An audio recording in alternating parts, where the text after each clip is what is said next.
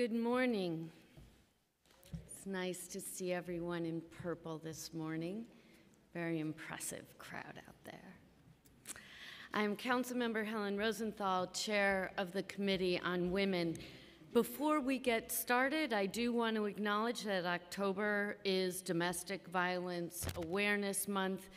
This is a time to mourn victims, celebrate and empower survivors, and draw attention to the services, resources, and support there is for survivors.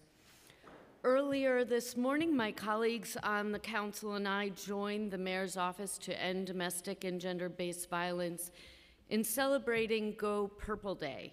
We distributed materials about the city's family justice centers at subway stops throughout the city, raising awareness for the services and resources that the city has available to survivors.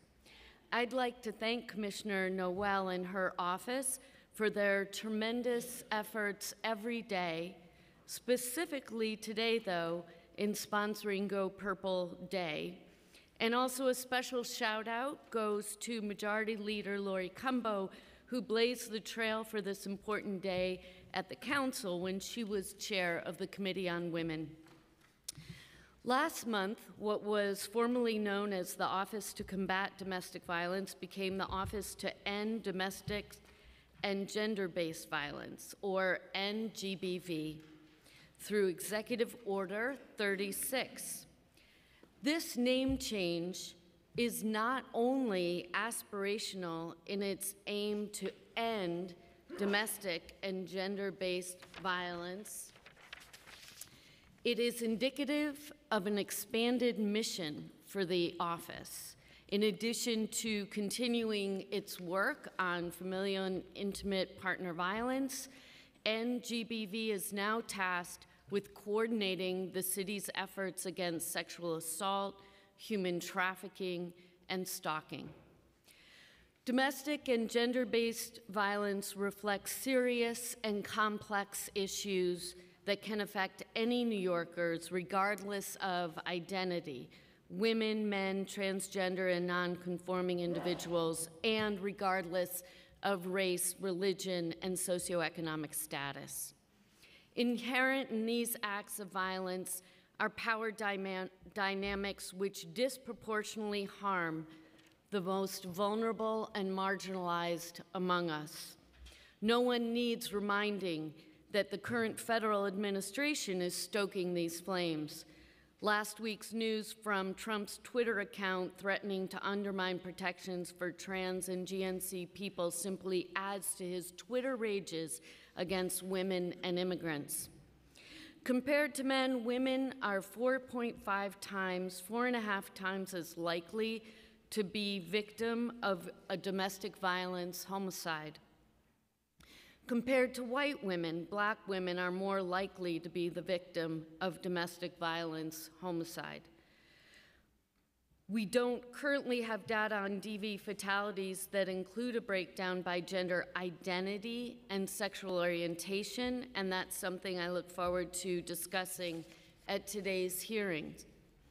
The current crime trends across the city require us to ask ourselves whether we are appropriately allocating resources to fight domestic violence. As violent crime has steadily decreased, the reports of felony and misdemeanor domestic violence have increased over the past 10 years. The first line of a New York Times story that ran at the end of 2016 reads, "As murders in New York City have declined significantly over the past 25 years, one category has remained stubbornly high: domestic violence homicides. Today, they represent about 17% of all homicides. And so NGBV's expanded role is more important than ever. Today, we will learn how NGBV views its mission, and we will also consider 4 pieces of legislation that would enhance reporting, assess the results of NGBV's current efforts through the Family Justice Center via a client satisfaction survey, create potential opportunities to train cosmetologists to recognize signs of domestic violence, and provide survivors with access to legal representation so they are no longer financially obligated to remain married to their abusers. Together, these bills will ensure that the city is delivering resources and services to domestic and gender-based violence survivors in the most appropriate, strategic, and effective ways. We are grateful to have Commissioner Noel and the many advocacy organizations that are here to testify today.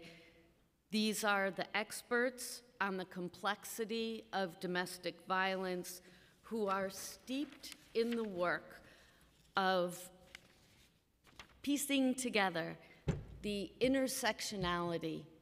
Let me say that one more time. These are the experts on the complexity of domestic violence who are steeped in the work of piecing together the intersectionality of gender, race, socioeconomic, sexual orientation, and the power dynamics in efforts to end gender and domestic-based violence.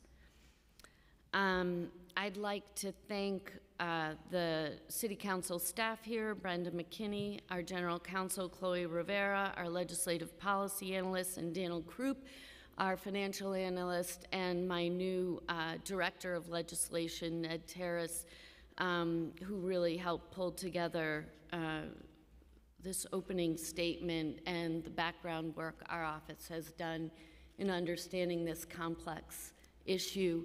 I want to acknowledge the members of the committee who are here today, Councilmember Lander from Brooklyn, and I'd like to ask Councilmember Lanceman, who is the sponsor of one of these important pieces of legislation, to give an opening statement. Thank you.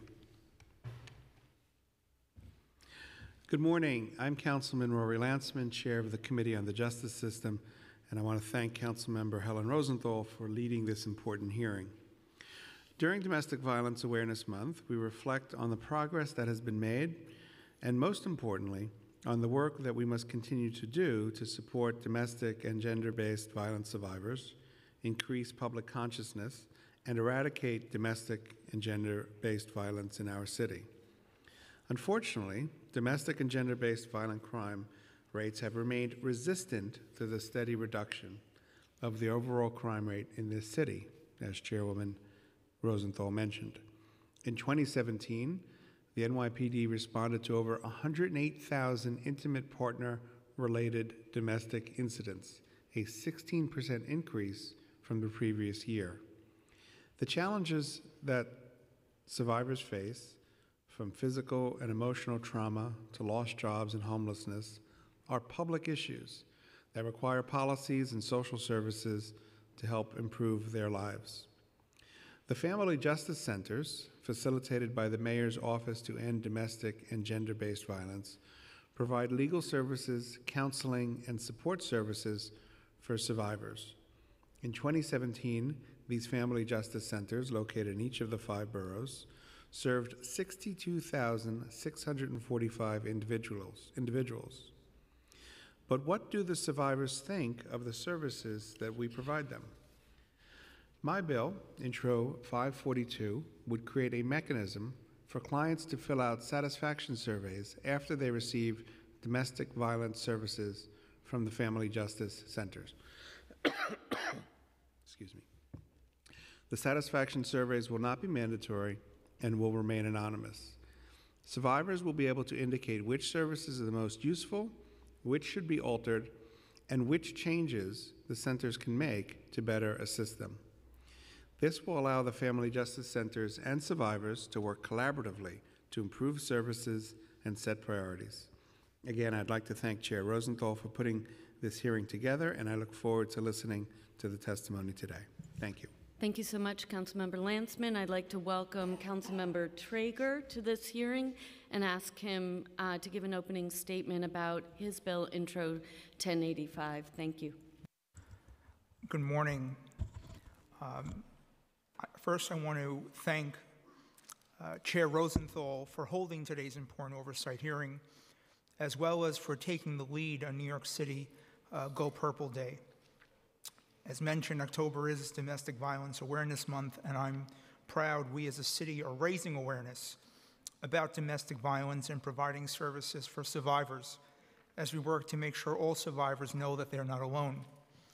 Today we're hearing my bill, Introduction 1085, a local law to amend the Administrative Code of the City of New York in relation to providing legal services to victims of domestic violence in divorce proceedings. Your safety and your freedom shouldn't be determined by your income. No one should have to stay in an abusive marriage simply because they can't afford a divorce lawyer. My bill would require the Office of the Civil Justice Coordinator to establish programs to provide victims of domestic violence with full legal representation in divorce proceedings in civil Supreme Court. Full legal representation includes the payments of all filing fees. The bill would cover all victims and survivors of domestic violence, regardless of gender and regardless of whether there has been any type of conviction or criminal complaint. We know many victims of domestic violence are not always able to come forward to make a criminal complaint, and we want to make sure they are protected too. As we know, domestic violence impacts all of our communities across the city.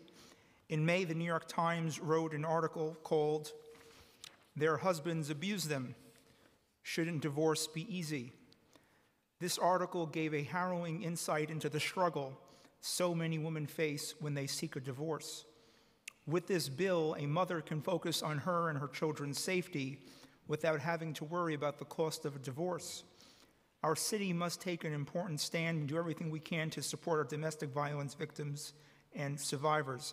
And I want to share a very brief excerpt from that article where a mother and her 2 children were physically abused by her husband, and she moved her family into a shelter. And she first tried to turn to private attorneys who estimated that the cost of representation would cost over $3,000 or more. She couldn't afford it. New York guarantees lawyers for poor people who can't afford them in a range of family court cases, including child custody and domestic violence proceedings, but divorce cases, even in the context of domestic violence, always occur in Supreme Court, and litigants do not have a right to counsel for the full case. New York took a bold step in providing free counseling for low-income New Yorkers facing eviction, which I think was the right thing to do, and we have a moral obligation to make sure that there is no cost too high for someone's freedom in New York. And again, I want to thank Chair Rosenthal for holding this very important hearing. Thank you. Thank you so much, Councilmember Traeger, and I want to recognize Councilmember Ayala, who represents both Northern Manhattan and Southern Bronx, for joining us today. And I'd like to turn it over now to my committee counsel.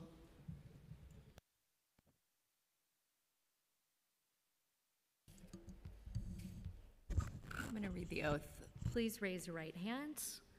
Do you affirm to tell the truth, the whole truth, and nothing but the truth in your testimony before this committee, and to respond honestly to council member questions? Okay, thank you. I just want to be clear that it was purposeful that I did not read that statement, although other chairs do. I have complete faith in your office and in you, Commissioner, and I can't tell you how, I can tell you that the city is lucky to have you. Thank you. Thank you. Okay. Good morning, Chairperson Rosenthal, Councilmember Landsman, Councilmember Traeger, and other members of the council. I am Cecile Noel, Commissioner for the Mayor's Office to End Domestic and Gender-Based Violence. Thank you for the opportunity excuse me, to speak with you about the office's reports, client satisfaction surveys at the Family Justice Centers, domestic violence-related training for professionals, and matrimonial legal assistance for survivors of domestic violence. I am pleased to be joined by my colleague, Jordan Dressler, the City Civil Justice Coordinator at HRA's Office of Civil Justice, or OCJ, who is here to answer any questions the Council may have regarding Intro 1085. On September 7th, 2018, Mayor Bill de Blasio signed Executive Order 36, which expanded the authorities and responsibilities of the Mayor's Office to Combat Domestic Violence and changed the name of OCDV to the Mayor's Office to End Domestic and Gender-Based Violence, or NGBV. The Office to End Domestic and Gender-Based Violence will continue to develop and coordinate citywide response to intimate partner and family violence, and now has the expanded authority to address gender-based violence, including sexual assault, stalking, and trafficking, as well as the continuum and intersection of these issues. We will also continue to create bridges across criminal justice and social services to coordinate New York City's approaches and system responses to ensure that all survivors have streamlined access to inclusive and the inclusive and critical resources and services. I am proud to be part of this administration's strong commitment and unprecedented investment to enhance the city's response to domestic and gender-based violence. During this administration, we have, among other things, opened 2 new family justice centers, expanded domestic violence shelter capacity, and launched new initiatives focused on public housing, domestic violence, stalking, healthy relationship education for youth in foster care and other vulnerable youth, increased access to mental health services for survivors, and launched a new policy and training institute within NGBV. To end domestic violence, to expand domestic violence education for city agencies and community-based organizations. In addition, the city has recently invested $11 million in domestic violence programming and initiatives through the Mayor's Domestic Violence Task Force, and $3 million through the Interrupting Violence at Home initiative to develop innovative programming to working with abusive partners. With the implementation of the Office to End Domestic and Gender-Based Violence, we are continuing to respond as a city to the voices of survivors and advocates, and recognizing the need for a system-wide coordinated response to these issues. The new office will seek to implement best practices and policies, develop and strengthen services and intervention initiatives, enhance coordination across agencies and disciplines, and employ methods for data and information sharing. The office will continue to operate the Domestic Violence Fatality Review Committee and will also operate the Advisory Committee to review individual case-level data on domestic violence and gender-based fatalities. The office will also continue to operate the New York City Family Justice Centers, which are walk-in multi-service centers in each borough for survivors to access free, confidential services and support. Key city agencies, community partners, civil legal service providers, and district attorneys' offices are located on-site at the FJC to make it easier for survivors to get help. FJCs welcome people of all incomes, ages, sexual orientations, gender identities, regardless of the language they speak or their immigration status. Last year, the FJCs had over 62,000 client visits across the boroughs. The expansion of our mission is a multi-stage process that begins with feedback and information gathering from advocates, community stakeholders, and survivors that will inform our advocacy efforts and recommendations for policies, programming, data, and best practices citywide. In addition, NGBV will continue to advocate for and explore additional programming for survivors in New York City. We have a strong relationship with providers, advocates, community stakeholders across the city, and believe it is imperative to provide them with access to information, research, data, as well as information about programming operated and overseen by NGBV. In the last few years, we have expanded our research and evaluation work, and in the last 2 years, we have released the following reports, which are all publicly available and accessible via our website and on NYC Open Data. 2017 Fact Sheet, the 2017 Annual Report, 2017 and 18 Fatality Review Committee Reports, 2017 Intimate Partner Violence Community Board Snapshots, the 2017 Family-Related Violence Community Board Snapshots, 2017 Goals and Recommendations for the New York City Domestic Violence Task Force.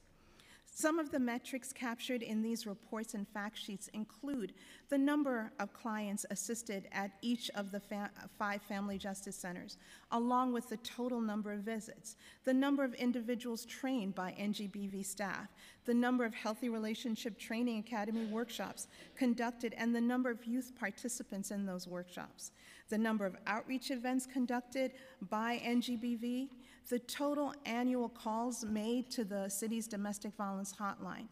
We also released 10 research briefs and reports in 2017 and 18 on a variety of topics related to intimate partner violence to assist New Yorkers in understanding the issues and encourage further conversations, including OCDV in Focus, survey findings from New York City Healthy Relationship Training Academy. Participation in the academy leads to significant improvement in the knowledge and attitudes around healthy relationships. This is a summary of the results of pre- and post-workshop surveys conducted by the New York City Healthy Relationship Training Academy. News coverage of intimate partner homicides in New York City, a systematic review of all the news articles reporting on intimate partner violence homicides from 2013 through 16. Brief data,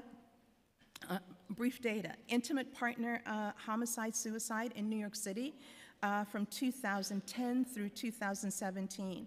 A descriptive analysis of New York City's homicides in which the abusive partner murdered their current or former intimate partner and then died by suicide.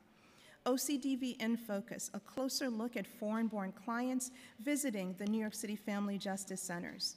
This is an overview of the foreign-born client population of the Family Justice Centers, showing that the majority of Family Justice Center clients are foreign-born and that the client base reflects the diversity of New York City's population.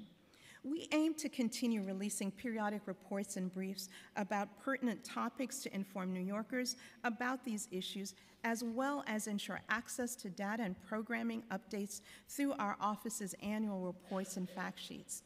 While the city opposes the current version of Intro 351, we look forward to discussing a version of the bill that is aligned with our available data and metrics, responsive to what advocates and providers are seeking, without placing an unintended burden on contracted providers, and that provides an overview of NGBV operations and programs. Excuse me. In addition to expanding our outputs in regard to research and reports, in the last few years we've also started to evaluate programming operated by NGBV, as well as programming that we are partnering on with other agencies. In November 2016, NGBV collaborated with the Mayor's Office of Economic Opportunity, NYC Opportunity, to contract with ABT Associates to conduct an evaluation of the Brooklyn, Queens, Bronx, and Manhattan FJCs, specifically focusing on the effective interagency collaboration provision, provision of efficient and effective service delivery, and client satisfaction. Staten Island was not included in this evaluation because it was still in its first year of operation. This evaluation was completed in 2017 and was the first ever evaluation of the New York City FJCs. The evaluation found the following. Administrative and partner staff at the 4 FJCs believe the FJC model is successful. The majority of administrative and partner staff believe the FJCs are collaborative.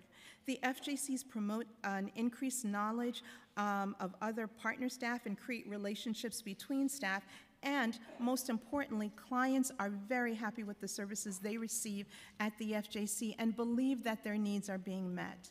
In November 2017, NGBV held meetings at each of the FJCs with on-site provider staff, and also met with the leadership and supervisors of our partner community-based organizations and presented the evaluation findings.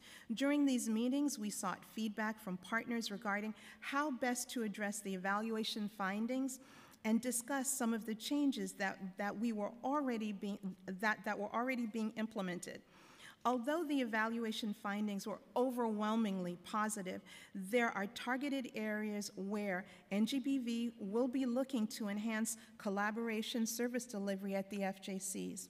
One of the key outcomes of the evaluation was the creation of a survivor advisory group for NGBV, which will allow those who have experienced domestic and gender-based violence a venue to have input in the policies, procedures, and services. The Voices Survivor Group was established earlier this year and will help us to identify potential service issues, as well as determine the need for additional services. In addition, the centers have been and will continue to implement new initiatives to ensure that the FJCs are providing efficient and effective services to survivors in a collaborative and supportive environment. To help support that work, we will be holding follow-up meetings with FJC's provider staff, implementing FJC client satisfaction surveys, and getting systematic feedback from our Voices group. The city supports the goal of Intro 542, and it is closely aligned with the work we are doing to enhance mechanisms for client feedback that can help to guide improvements to overall service delivery and environment and the environment at the FJCs, such as we look forward to, and as such, we look forward to discussing this further. One of the services offered at the Family Justice Centers and in community-based organizations throughout the city is civil legal assistance, including matrimonial legal assistance. With regard to Intro 1085, we agree with the principle embodied in this legislation, and that the lack of financial means should not stand in the way of a domestic violence survivors having access to high-quality legal services.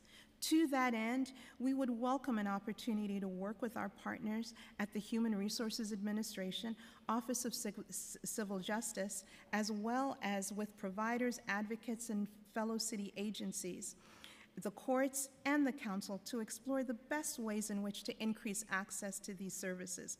In order to ensure that such a program is successful, much more information is needed to better understand the needs and costs associated with providing the proposed services in this legislation, as well as a realistic time frame. We look forward to continuing this discussion with the City Council and other stakeholders to determine the most effective and efficient ways to provide greater access to these important services to survivors of domestic violence. In the spring of 2016, NGBV launched a new policy and training institute. The institute includes a policy team, a training team, and the New York City Healthy Relationship Training Academy, and leads NGBV's training and prevention work. It was created to enhance the city agency and community-based organizations' response to these issues of domestic and gender-based violence, identify key areas for policy change and development, and engage in primary prevention work with young people throughout New York City. In 2017, the training team conducted 287 trainings to more than 6,759 participants, including city agencies, community-based organizations, providers, and community stakeholders. Commissioner, I'm going to ask you to pause for 1 minute. I want to thank the sergeant for closing the doors to the outside hallway where there were people who were talking during your testimony. and it was a little bit hard to Okay, hear. I'm sorry. So I want to thank him for that, and I want to remind the council members here how important it is to hear what you're saying. Thank you very much.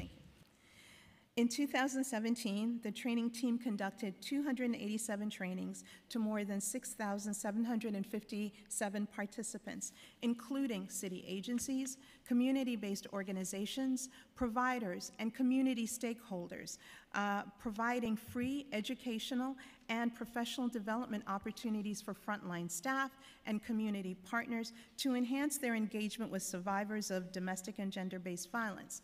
In addition, the training team provided technical assistance to those organizations to support their current policies, protocols to address domestic and gender-based violence. In 2017, the Academy conducted 743 free healthy relationship workshops and trainings with over 13,000 youth, parents, and professional staff participants in the schools and community settings. In 2017, 9 new offerings were added to the training team and academy curriculum catalog, including intimate partner sexual violence, trauma-informed practices, impact of intimate partner violence on children, and navigating healthy sexual relationships. The Institute also hosts large conferences and convenings, which provide additional professional development opportunities on these issues that are free and open to provider staff in a myriad of industry sectors across New York City, including healthcare, education, and media. The training team recently launched a partnership with Voices of Women Organizing, or VOW, to bring the survivor's perspective into this work. The feedback from VOW will inform the training team's work as it continues to adapt and enhance and expand its trainings. With our expanded mission and new subject areas, NGBV will continue to build out our training topic areas and will explore new mechanisms to access our training and professional development programming. Most importantly, through potential web-based training opportunities. We are currently working with the Thrive leadership team and the Department of Health and Mental Hygiene to develop a 45-minute online module on recognizing and responding to intimate partner violence, or IPV, for the city's online Thrive Learning Center. Once it is launched, this free introductory module will be available to all New Yorkers. We strongly support the aim of Intro 371A to explore mechanisms and resources to explore the mechanisms and resources needed to expand the reach of our training and education efforts through web-based tools that should be broad and wide-reaching, and are interested in continuing to explore how we can use technology to reach larger audiences and create greater accessibility across disciplines to the trainings that we offer. The trainings are critical to not only providing professional development to staff working with survivors and offender populations, but also to enhance the awareness about these issues and build capacity in communities to identify domestic and gender-based violence and share resources with survivors. However, we are concerned about placing an enhanced responsibility on cosmetologists, who may not have the expertise in serving survivors of abuse, by requiring that they receive targeted training to identify and respond to domestic violence. We look forward to discussing with the Council how we can collaborate to enhance our training efforts and engage with residents across the city. Thank you for the opportunity to speak on these issues, and I welcome any questions any questions that the committee might have. Thank you so much, Commissioner. I want to welcome other committee members, Ben Kalos from Manhattan, and I'm going to turn it over to the sponsors to the piece of legislation to get us started. Councilmember Landsman. Good morning. Good morning. It's good to see you again. I think the last time I saw you was at the Family Justice Center That's right. in Queens a few weeks ago. That is correct, yes. We're very proud of the Family Justice Centers, very grateful for the work that they do, and very supportive of the administration's efforts to make them as strong and successful as possible. Hello. I naturally want to focus on my bill, which would provide for client satisfaction surveys. I see in your testimony that your office has done some surveying of clients. Yes. And specifically, it says in November 2016, you collaborated with others, mayor's offices, with, I guess, a consulting company, Yes, that is ABT correct. Associates, to conduct an evaluation of the Brooklyn, Queens, Bronx, and Manhattan FJCs, specifically focusing on effective interagency collaboration, provision of efficient and effective service delivery, and client satisfaction. So could you tell us how ABT Associates gauged client satisfaction, what tools they used, and then we can talk about what their findings might have been. Okay, so what they essentially did was they engaged in a multi-pronged process that was, one, surveying our providers, looking at our services, looking at our intake forms, actually holding focus groups with providers, with staff, and as well as survivors, and really collaborated that, or really compiled that into a response that really gave us information on how, one, what were we doing and was it effective, and how could we really improve those services. So it was a combination of all of the above, which also included focus groups with clients as well. So the mechanism for evaluating or for determining whether clients were satisfied with the services they received was focus groups. Survey and focus groups. The survey was a questionnaire. Yes. The paper questionnaire. Yes. Do you know how many clients were surveyed through that questionnaire? I can actually get back to you on that. I don't have that information, but we can certainly get back to you with the number on that. Good. And could you share with us a copy of the survey so we just see what questions were asked? Yes. Great. And in addition to the surveys, there were focus groups of Yes. clients? Yes. Do you know how many focus groups were conducted? We can get back to you. Okay. Okay. That's fine. Good. And then I see elsewhere in your testimony that we will be holding follow-up meetings with FJC, Family Justice Center provider staff, implementing Family Justice Center client satisfaction surveys, and getting systematic feedback from the Voices groups. So what kind of client satisfaction surveys and other mechanisms are you planning to gauge client satisfaction, separate and apart from what my bill would do? What we were looking at were basically some of the areas that were pointed out from our independent evaluation of our services. So we were clearly looking at how can we make our intake process a little bit easier? How can we streamline our questions? Sorry, but Right. before we get into the meat of it, I just want to understand the mechanism. Is it your plan to continue with these surveys or different surveys, these written surveys, or are you going to continue with focus groups? What's the mechanism that you have in your mind for gauging client satisfaction? The mechanism that I think that I have and that we've talked about with the team is really looking at a survey that would be an actual paper survey. But I think that we also learn a lot from our focus group, which is why we have the voices, which is why we're looking for more client input. So I envision that in addition to that the voices group will help that, and that we might also feel a need to bring in clients and engage in focus groups as we go forward. Okay, so let's talk about the substance of what these client surveys and focus groups found. What were clients happy with? What were they unhappy with? What areas were suggested for improvement or change? One of the things that I think that we are looking at very closely are the numbers of questions that we ask at intake, and how can we streamline that process a little bit easier. I think clients told us that they found that to be kind of cumbersome at the beginning. You know, we go through a lot of questions, and to be able to streamline that, because often those questions are sometimes asked again when they get to maybe get to an attorney or get to a case manager also. So we're trying to look at how we can capture the information maybe once and maybe be able to transfer that a little more seamlessly than we do right now.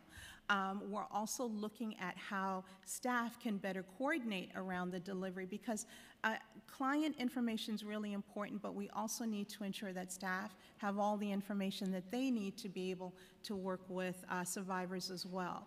And so any survey process that we intake will be, yes, about our clients coming in and the services that they need, but how well staff working in that center also feel that, that they're meeting the needs of survivors and communication is going well.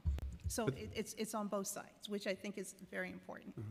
Were there other areas that clients indicated, I don't want to say dissatisfaction necessarily, but that would suggest areas of improvement or things to look at? Well, one of the things that, that we've seen, which we're doing now in Queens, is that our clients often have multiple areas that they experience violence. And so we call it polyvictimization, that it's not just intimate partner violence. They could have sexual assault, and they might have trafficking. They could have other areas. And how can we better get that assessment up front? How can we better know that information initially so that we can pull that into the service plan in a more comprehensive way? And trauma-informed work that we do with clients. Do you know if, how the consulting firm went about offering the surveys to folks? Was it over the course of a week, everyone was offered a survey, or through some other mechanism or selection process? We can get back to you with the whole process of how the survey was done. This is almost a year now, so I want to be able to be sure that we're giving you all of the answers that you need. But it was over multiple months. This was not a week, it was over time. And so I'd like to get back to you with the answer to those questions. And then in terms of my specific bill and your testimony, you mentioned that you're open to it. Obviously, you are open to the idea of doing surveys, and I guess you'd like to talk about it further. Is there anything that you could tell us today that strikes you about my bill that might be an issue in your mind? I think we'd like to just discuss that with you further. We definitely support the intent and feel that it's an important part of our work, and so we support that, but we'd like to get back to you with the specifics on what we think could be adjusted in the bill, if you don't mind that. Good. Okay, well, let's do that. I look forward to it. I'm glad to hear that you are, or this is already in your mind, and you've done some of this this outreach to clients as well. At the end of the day, as you don't need me to tell you, we're doing all of this to meet their needs, and we want to make sure that we're doing it as well as possible. So I look forward to sitting down with you. Okay. Thank you very much. Thank you, Madam Chair. Thank you so much, Councilmember. Councilmember Traeger, as a bill sponsor, I'm turning it over to you next. I also want to welcome Majority Leader Lori Cumbo, who really spearheaded, in my mind's eye, the City Council's efforts around Gold Purple Day, set the bar very high. So thank you for that. And just a reminder to everyone here that we have a hard stop at 1 o'clock for this hearing. Thank you. Thank you, Chair Rosenthal. Thank you, Commissioner, for your testimony. And just for the sake of clarity, what is the exact position of the administration on Introduction 1085? I think it's in my testimony that we certainly support the intent and that we would like to be able to look at this issue a little further, both with the Human Resources Administration and our partner and the Office of Civil Justice, partners and providers, to better understand really the scope and need for these services. Commissioner, has your office received requests for assistance to afford divorce lawyers for divorce proceedings that are related to domestic violence, whether they came directly to your office or to providers that we work with? I can tell you about what we see in the family justice centers, which I want to caution you is just a portion of the world of survivors and services. So in the family justice centers, when we look at 2018, we had a little over 1,100 requests for matrimonial or lawyers were dealing with matrimonial issues. So in 2018, Yes, that is correct. 1,100 requests. Approximately. Clients that were assisted with matrimonial issues. And you have data from last year as well? I don't have that with me, but we can certainly pull that data. Right. Now, what does the administration currently suggest survivors do when they are seeking freedom from abusive marriages? So for those specifics on this particular bill, I would like Jordan Dressler to come to the table and maybe talk with us about that, since it falls really under the Human Resources Administration's Office of Civil Justice. Please, go ahead. Thank you. I'm Jordan Dressler. I'm the Civil Justice Coordinator with the Human Resources Administration's Office of Jordan, Civil Justice. Can you hang 1 minute? I'm going to turn it over to my legal counsel. Got to do that. Yes, of course. Do you affirm to tell the truth, the whole truth, and nothing but the truth in your testimony before this committee, and to respond honestly to the council member questions? Yes. Thank you. Thank you for the opportunity. My name is Jordan Dressler. I'm the Civil Justice Coordinator. In answer to your question, Council Member, there are a number of ways that survivors can receive access to services. Obviously, the Family Justice Centers throughout the city are one of the main touch points for the city to provide a range of services, including civil legal services, as well as the domestic violence hotline, which is also a way to get access to services. Every day, providers that the city works with are providing these important services, the scale of which and the remaining needs of which is something that we're very interested in looking into. Again, just to reiterate, we do share the concern and really embrace the principle that there should be increased access for survivors of domestic and intimate partner violence to important matrimonial legal services. The contours of that and what precisely that ought to look like is something that's going to require quite a bit of more study. We need to look at questions of existing needs and existing available services, what the capacity of the legal services field amongst our nonprofit legal provider community looks like in terms of growth and capacity for growth. Distribution across boroughs, distribution across courts. We are well aware that the controversies that happen between spouses and the areas in which survivors can be victimized play out in Supreme Court, but also play out in family court. And so understanding the interplay between those two venues is critical to ensuring that if we are to increase access, that access is meaningful, that growth is thoughtful and intentional. It's a process that we want to engage in. It's a conversation that we're happy to be having, both with the council and with the provider and advocate community. Right, and I appreciate that, but you are aware that divorce proceedings occur in Supreme Court, not in family court? Yes. Is that correct? Is that correct? Yes, that is. And currently, with all the services that are being provided, and we do appreciate them, that is limited. It does not extend to free legal representation in Supreme Court for divorce cases that are related to domestic violence. Is that correct? The state law does not extend to matrimonial work in Supreme Court. Right, the state law, but nothing prohibits the city from not taking a step here forward. Is that correct? Nothing legally. Nothing legally. So just to answer my question just practically and basically to summarize, what does the city currently tell survivors? What do we tell them now today? If someone walks into the office and says, I can't afford a lawyer, what do we tell them today? I think in most cases we're referring to one of the network of service providers, which includes legal services that the city through various agencies contracts with. And I think what remains to be better understood is where the gaps remain after that process happens as well as how effective is the outreach and the, the sort of information around those services?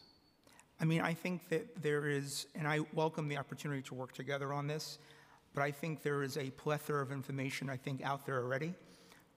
There are domestic violence shelters. There are folks who have stepped forward to come to the office. And because let me just kind of elaborate what I mean by survivors seeking their freedom. There are a number of things that they are seeking their freedom from. Obviously, from an abusive relationship, abusive marriage, the trauma that travels with that. But also, if they are working, gain employment, have a pension, there are still legal ties to that partner. There are significant costs associated with even finding and locating the abusive partner, trying to bring them to court. Their filing fees are cost prohibitive. There are also health care ramifications, because technically the spouse is still can be a health care proxy. Someone who has hurt you physically could still make decisions on your behalf about your health. That's outrageous. So, and just for their sake of peace of mind, for their children, for their family. So I welcome the opportunity to work together. I think that there are a number of stakeholders and providers that will be more than willing to work with us on this. And again, I repeat, for the City of New York, there is no cost too great to ensure the safety and freedom of these brave and courageous survivors. And I welcome the opportunity to work together. And I thank you, Chair, for your time.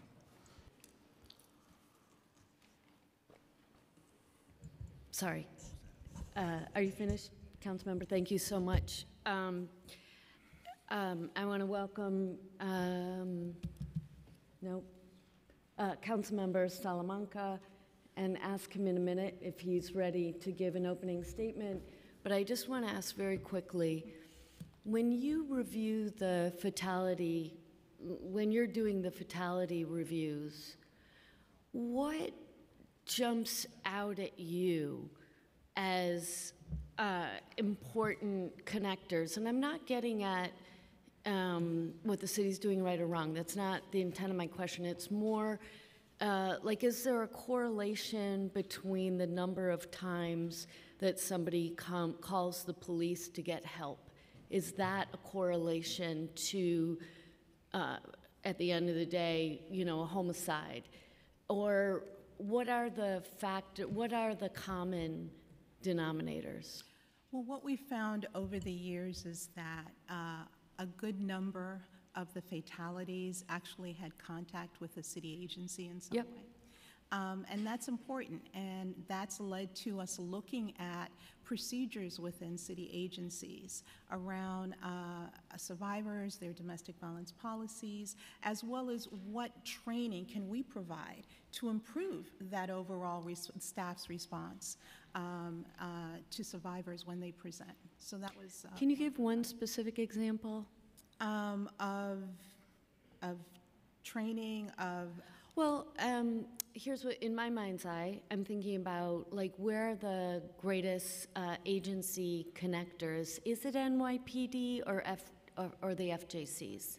Actually, I can give you an example of one, the training. We've been doing an extensive amount of training with ACS. Because we know that often we've seen that not only is there a child protection case, there's also a DV issue. So we've been working closely to improve the staff's understanding of domestic violence, their response within the context of a child protection case, but also understanding those nuances as well. And DHS, we have really looked at both having staff within that system better understand the dynamics, how to respond, what to do, how to connect this survivor to be it an FJC, to other services, to looking at how they can engage in safety planning when incidents happen within that system. Yeah, that's exactly what I was getting at. So thank you very much for that. And I trust that in those meetings, that's exactly the type of thing that's going on. Yes. Do you report on aggregate information of Yes, we that do. in your reports? Yes, you do. Yes, we do. Okay. Thank you very much. Councilmember Salamanca, do you want to give a short opening statement? Yeah, I'll and just, a few first I want questions? to thank you, Madam Chair. And Commissioner, it's great seeing you again. I'm sorry for my tardiness. I know that we're deep in the conversation, and I just want to open up by saying, you know, how important today's hearing is, especially with it being New York City Go Purple Day and Domestic Violence Awareness Month. I'm a big supporter of helping organizations, especially domestic violence organizations, actually get funding and ensuring that they're providing services within the appropriate locations where we have young adults who, in my opinion, that's where domestic violence may start, whether it's happening at home and they're seeing this and they may think that it's acceptable, or they're in their first relationship and they encounter some type of domestic violence from their partner and continue on with that relationship thinking that is acceptable. And when you look at my allocations for DUB funding, I normally focus on providing funding to organizations that can provide this type of training to our young adults, to our adolescents. So today we're hearing a bill in which I introduced Intro 371A, which would require the mayor's office to end domestic violence and gender-based violence, to offer training to cosmetologists, including hairstylists, barbers, manicurists, waxers, and so on and so forth. And having conversations with my colleague, you know, I got this idea, and I'm so passionate about it. You know, I really don't have much hair on top of my head, you know, but I do go try to get a trimming of my beard at least twice a week or once a week, and you know, going to the same barbershop for over, you know, close to 20 years now. You know, in barbershops, you hear things, you know, and yes, you know, we talk about sports, we talk about, most of the time we talk about our families, our children, but at times, you know, that barber is having that one-on-one relationship with you. You have an intimate time with that barber, and at times you're sharing an intimate experience with your barber. And I feel that this bill is, for me, in my opinion, I guess for guys, it really hits home where you may have a client, you being a barber, you may have a client who is experiencing some difficulties, and he may experience that it may lead to domestic violence. And, you know, that's the opportunity for that barber to give him information as to where he can seek help. Because we all know, you know, the road that you go through when you do, you interact with domestic violence. You know, you can get arrested, there can be an order of protection from your family, now you're away from your family, and it can really destroy your entire life. So, in my opinion, do I have your support for this bill?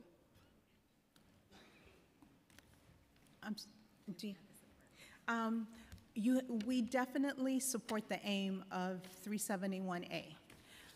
However, I would also like to say that we have taken great pains over the last 2 years to create a training academy to really target and look at how we can broaden our reach in terms of understanding the overall city's understanding, people's understanding of the issue of intimate partner violence. And that training should be available to anyone, and so we support that. What we don't see or believe is that it needs to be targeted. There's no targeted training for cosmetologists. It's the general training that we offer to understand IPV. I think it's also important to understand that we do extensive outreach to salons and barbershops through our overall outreach arm. And we've been doing that for the last 2 years, and what we bring to those outreach events are really resources so they understand how, if someone discloses, where to refer them.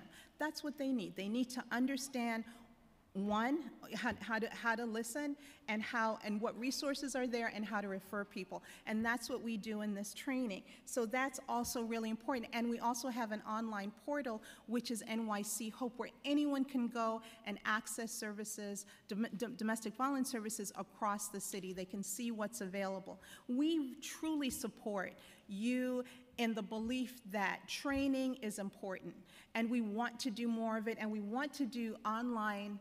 Online is wonderful, and we want to do more of that. But what we don't see is some targeted training to cosmetologists that would be any different than the training that I would give you or any of the council members about understanding and then being able to refer. Well, when we're talking about targeted training, I agree. It's the same training that we would receive, but it's targeting that specialty. One of my biggest concerns in ensuring that this bill is enforced is that an earlier version of my bill, there was a fine for those who failed to get trained. But I removed it so that it wouldn't be a burden on the cosmetologist with a monetary penalty. Now, my question is, could a solution be reporting the numbers of trained cosmetologists by borough? How do we get your office, should this bill pass, to comply and ensuring that cosmetologists, barbershop, individual barbers with licenses that they get from the city of New York, so because I know that we have that data, they have a license, it's tracked. How do we get that information to you so that your office can go to these individual shops and train these individuals? What I would love to do is to sit down with you in your office to really look at the bill, look at how we can work together to reach some consensus on what we think would be important, meeting your mission, and also with our available resources. Clearly, we both believe that training is important, and we do. So how do we then structure something that's within our ability as an office to be able to do and also reach the population that you're talking about? So that's what we'd like to do. We'd like to sit down with you and really talk about the bill. Okay, all right. I'll come back to the next round. Thank you. Thank you so much, Councilmember. We have 5 panels waiting to give testimony today, many advocacy groups and lawyers, and I just want to respect their time as well. And for that reason, I'm going to ask the council members who are not sponsors of bills to please try to stay within a 3-minute time limit. If the Sergeant-at-Arms could help with that. And I have council members Lander, Ayala, and Kalos asking questions.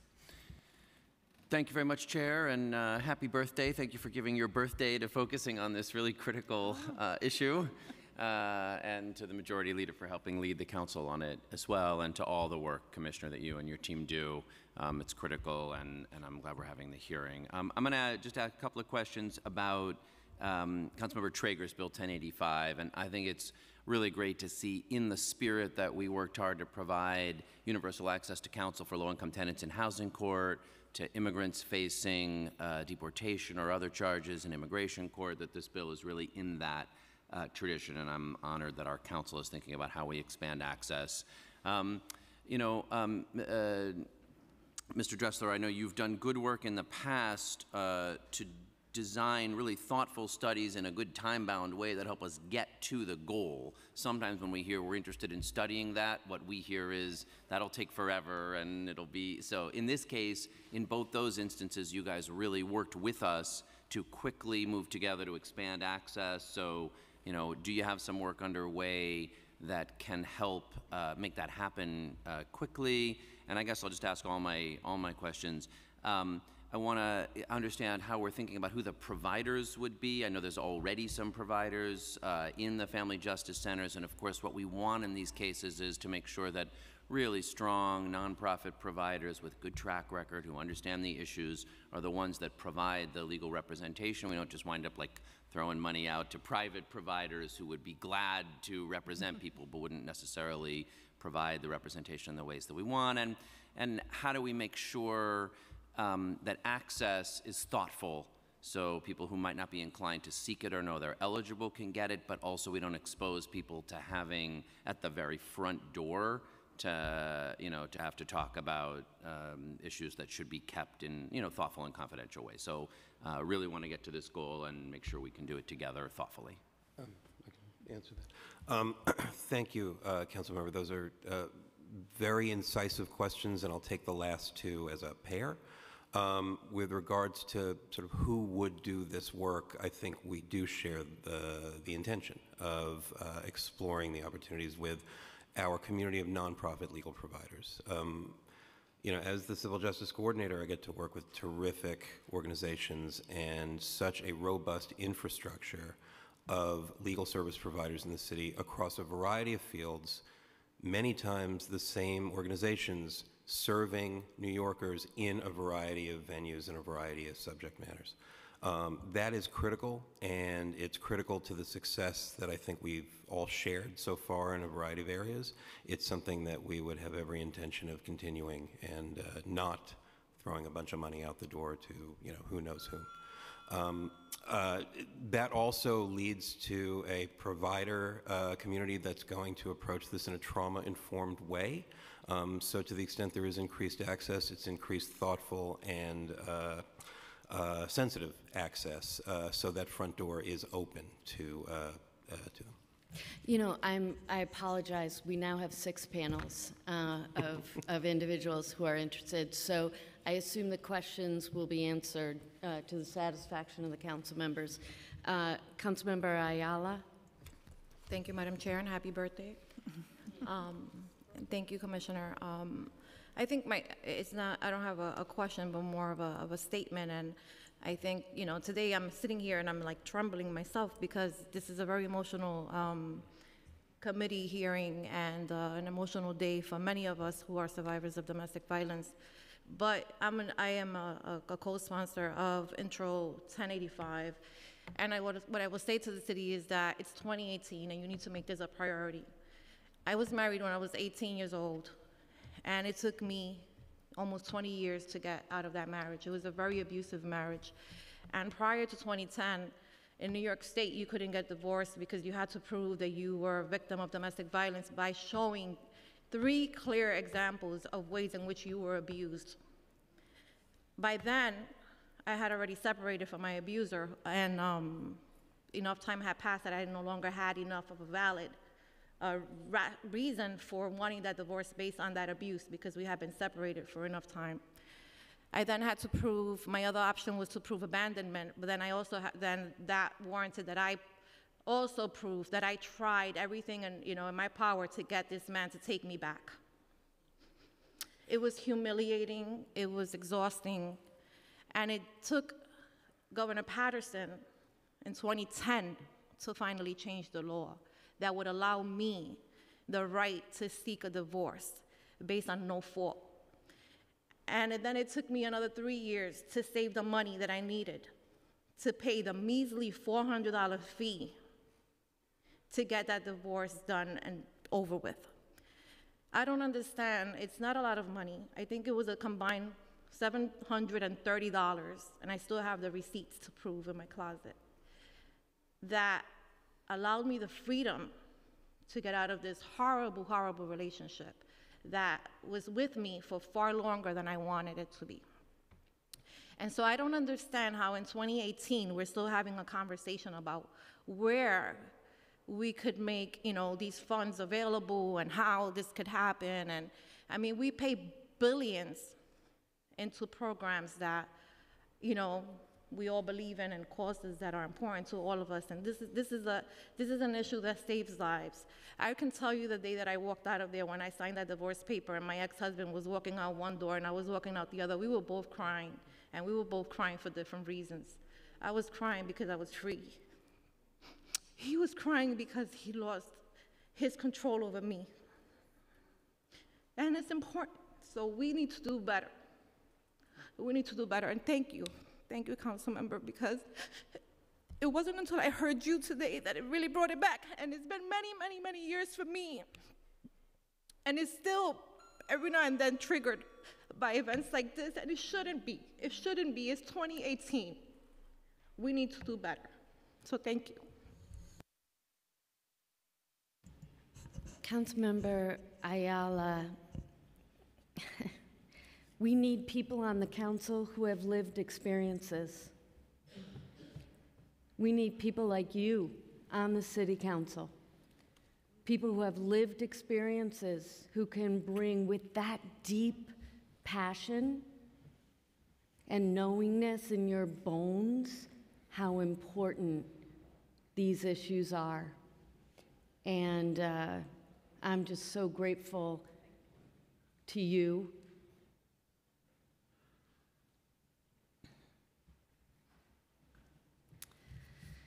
Councilmember Kalos, that is a tough act to follow, but did you have some questions? I wanted to just thank Diana for sharing her personal story, and I hope it will inspire other people in a similar situation to fight to get out of a bad situation and bring that fight to City Hall, where they can continue that fight as co-chair of the Progressive Caucus, and it is a privilege and honor to serve with you. I wanted to ask Commissioner Noel, specifically around training, education, and resources and outcomes. Specifically, it seems as a victim of harassment, the outcomes still sometimes feel like things might actually be getting worse than previously, with a criminal justice system that seems unable, inadequate, and unwilling to protect victims of harassment.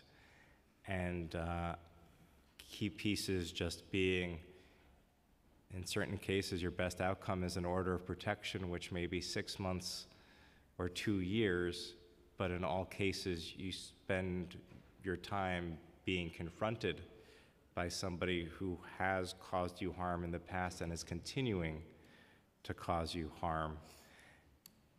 And the emotional time, having to take time off of work, risking employment because of court date after court date with a court system that will give the abuser as many adjournments as they want, and ultimately support in dealing with district attorneys who are just as likely to write a violation to the victim as to the perpetrator.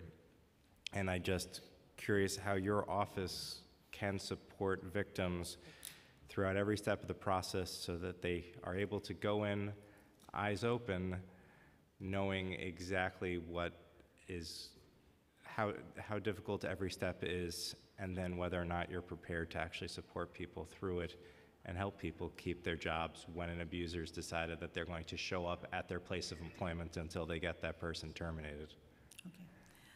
Thank you for that question. I'd like to begin, if I could just take a moment. Councilmember Ayala, thank you so much for sharing that story. You give voice to so many survivors and so many of the struggles that we know that survivors face every day. And collectively, we are part of an administration that really does get that and really understands it. And we will work together to reach a point where we can really, in 2018, find some new meaning in that. So again, I thank you so much for sharing that story. Councilmember Carlos, I'd like to talk a little bit about a few things that the administration has done. So I'd like to begin with Paid Safe, which was passed in 2017.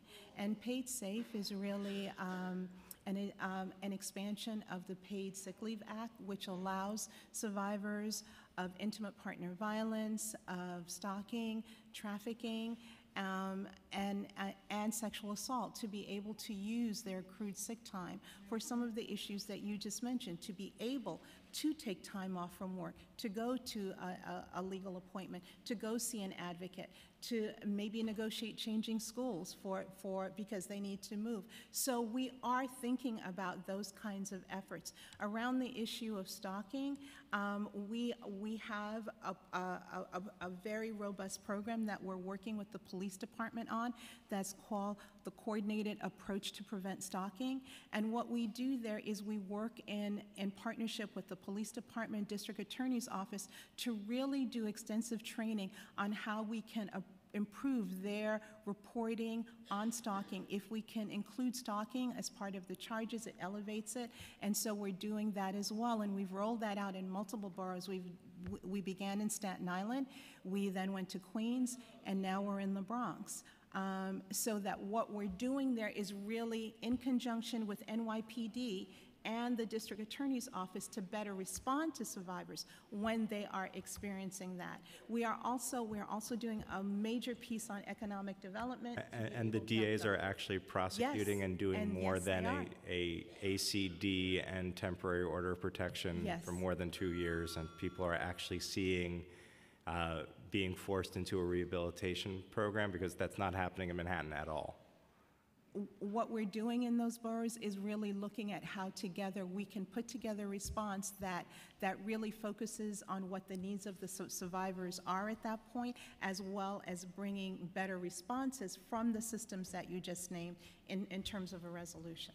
I'm going to ask, Councilmember Cumbo has a question, and then, as I said, Helen, we have this some is actually leading happening to experts. constituents. It's happening to me. I just want to hear, beyond the order of protection, are we actually taking steps to get the people into the perpetrators to stop, and if they need rehabilitation, getting the court to actually order these people to get the help they need to leave people alone so that they can move on with their lives? As my colleague was saying, that this isn't about anything other than power, and we need to educate them so that they can change that relationship.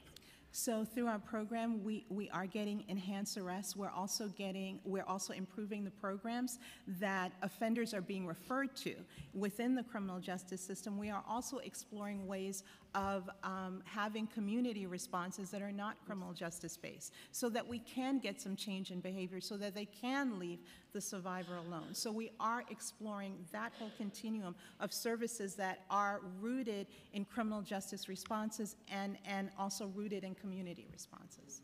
I'd like your help. Okay. Thank you, Councilmember Kalos. Councilmember Cumbo? Thank you, Chair Rosenthal. And I too want to applaud or to thank Councilmember Ayala for her bravery and her courage of speaking her truth. I know that so often our personal issues, we feel as council members, sometimes we have to mask all of the things that we're dealing with personally because we want to appear to be stronger than humanly possible. But I really thank you, because you sharing that shows that you're really just that much stronger for being able to have the courage to share that. And as Councilmember Kalos said, hopefully more people will see and find their courage and their voice through you sharing your experience. I wanted to ask, I had a town hall meeting last night, and this question comes up quite often, Commissioner Noel, and I'm so happy to have you here, around housing, and housing being such a critical aspect in terms of people being able to have, as Councilmember Ayala illustrated, that freedom. And so can you talk about any movement or discussion, or how is the housing lotteries interfacing with individuals who are experiencing domestic violence? Have we figured out ways to have a preference in our housing lotteries as well as with NYCC, and how does that actually work? Because we know that housing is pretty much the most critical aspect for people being able to leave an abuser, because as many people say, you know, when they hear about domestic violence, their first question is, why don't they just leave? And in a city like New York, that's probably the most complicated question about why someone just can't leave. Well, I'd like to begin, as everyone knows, that housing is just a very scarce resource in New York City. And it is a challenge. It clearly is a challenge, not only for domestic violence survivors, but I say for everyone in the city to find safe and affordable housing. It's further complicated in the case of domestic violence survivors. I'd first like to say that, that we have been working with HPD around the whole issue of being able to sever leases, being able to screen appropriately for domestic violence survivors when they are in subsidized housing and the issue presents itself. So we've been doing extensive training with HPD, working with them on the improvement of those forms, working with them on how they assess and what they can do within that context to be able to have hearings around both severing this lease for the survivors and then determining where the apartment goes. Clearly, NYCC has had a process in place for a long time around domestic violence survivors and being able to access housing access NYCHA housing using the domestic violence preference, and that's still in place. And it has been informed and updated consistent with VAWA regulations and procedures. And then we also have, as part of the Domestic Violence Task Force, a whole subcommittee that's really looking at the issue of housing across the city for domestic violence survivors and how we can improve either the entry points to reflect the needs of survivors, how we can streamline some of those processes, which sometimes are very lengthy. And so that's what the subcommittee is doing at this point, and we hope to move those recommendations forward. Have we still, as it pertains to the lotteries, is there still a push or a move to make those that are the victims of domestic violence a preference? Under NYCHA, there is a process that establishes you as a survivor and then gives you access through that route over and above other avenues of access into that, and that still exists. But not in terms of the affordable housing lotteries throughout the city? I would have to check on that and get back to you. Okay, thank you. Thank you so much, Commissioner, to all of you for the work that you do every day. We really appreciate your public service. So thank you for your time. Look forward to following up with you on the oversight work and on all of these pieces of legislation. Thank you. All right. Thank you for testifying. I'm going to call up the next panel, which is a group of experts and community organizations. Melissa Paquette from Safe Horizon, Julie sorry, I can't read your handwriting. Goldseed, who I'm told is the expert to listen to from CUNY Law School, Namasha Schelling from Day One, and Amanda Hayden from the LGBT Community Center. And I think I think someone needs to leave. If the person who needs to leave goes first, that's fine by me. And don't be offended. Hang on, I'm going to do some quick mental math. We have an hour and a half, which is 90 minutes. And 5.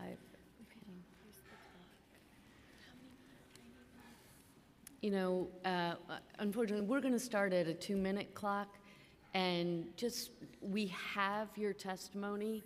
Just let us know the most salient points that you think the public needs to hear. Trust me, all of us will be reading your testimony. Okay, so if you could introduce yourself. I think we're starting with Ms. Schelling. Or no. Starting with you. Great. Hi, my name is Julie Goldscheid. Thank you. I'm on the faculty at CUNY Law School, which, as you probably know, is the only public law school in New York City, one of the most diverse law schools in the country. For over 30 years, I've advocated on behalf of survivors of gender violence, including intimate partner and sexual violence.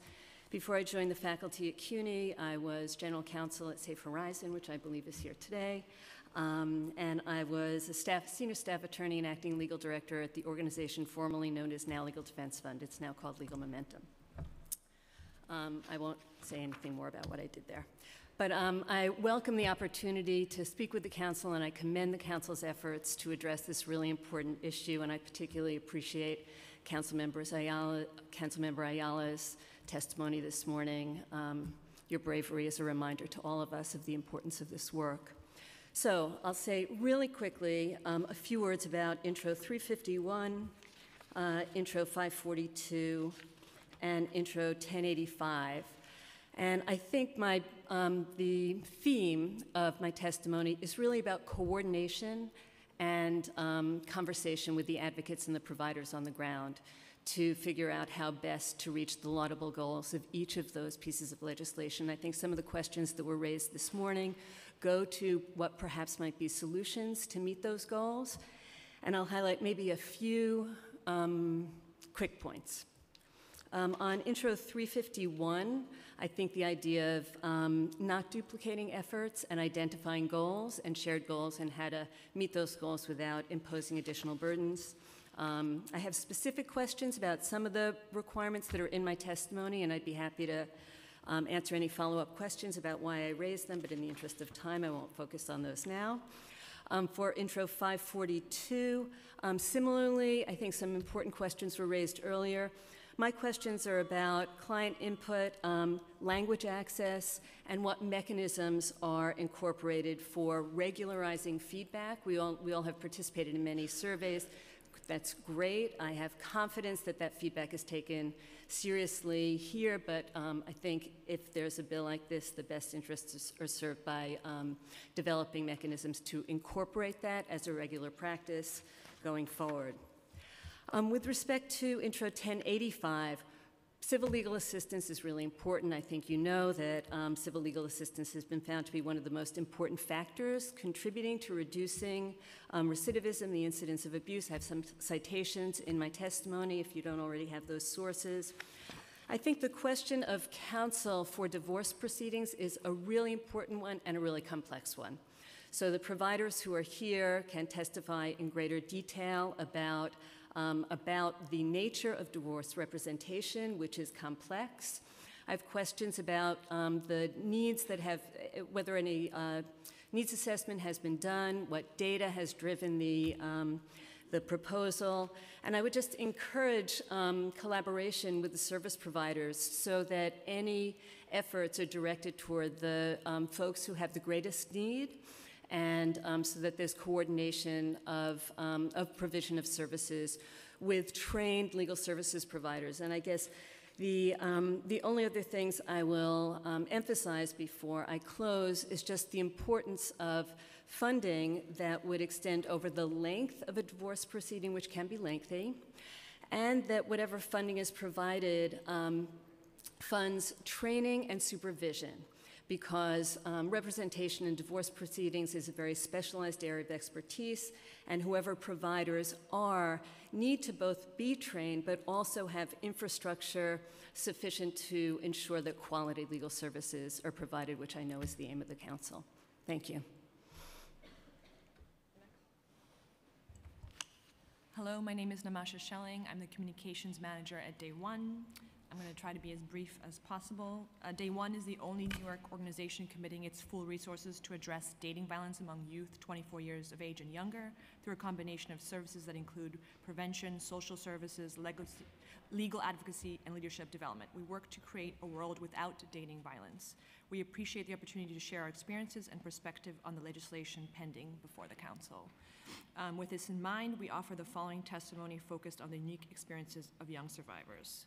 Regarding Intro 371, relating to the trainings to help cosmetologists recognize signs of domestic violence in our clients, at Day One, we welcome opportunities to partner and share knowledge with professionals from different sectors to learn about the signs of domestic violence.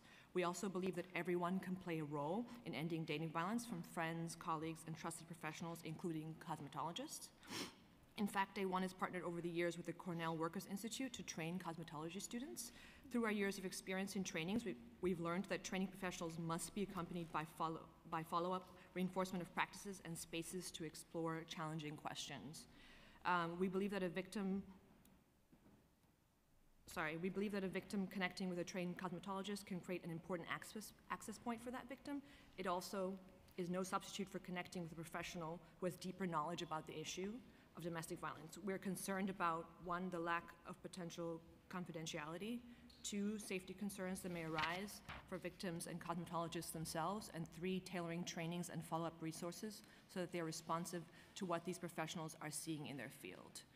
Regarding Intro 542, in relation to requiring the office to combat domestic and gender-based violence to provide clients with service satisfaction surveys, we believe satisfaction surveys can be important tools to assess clients' needs and to provide feedback on the services provided.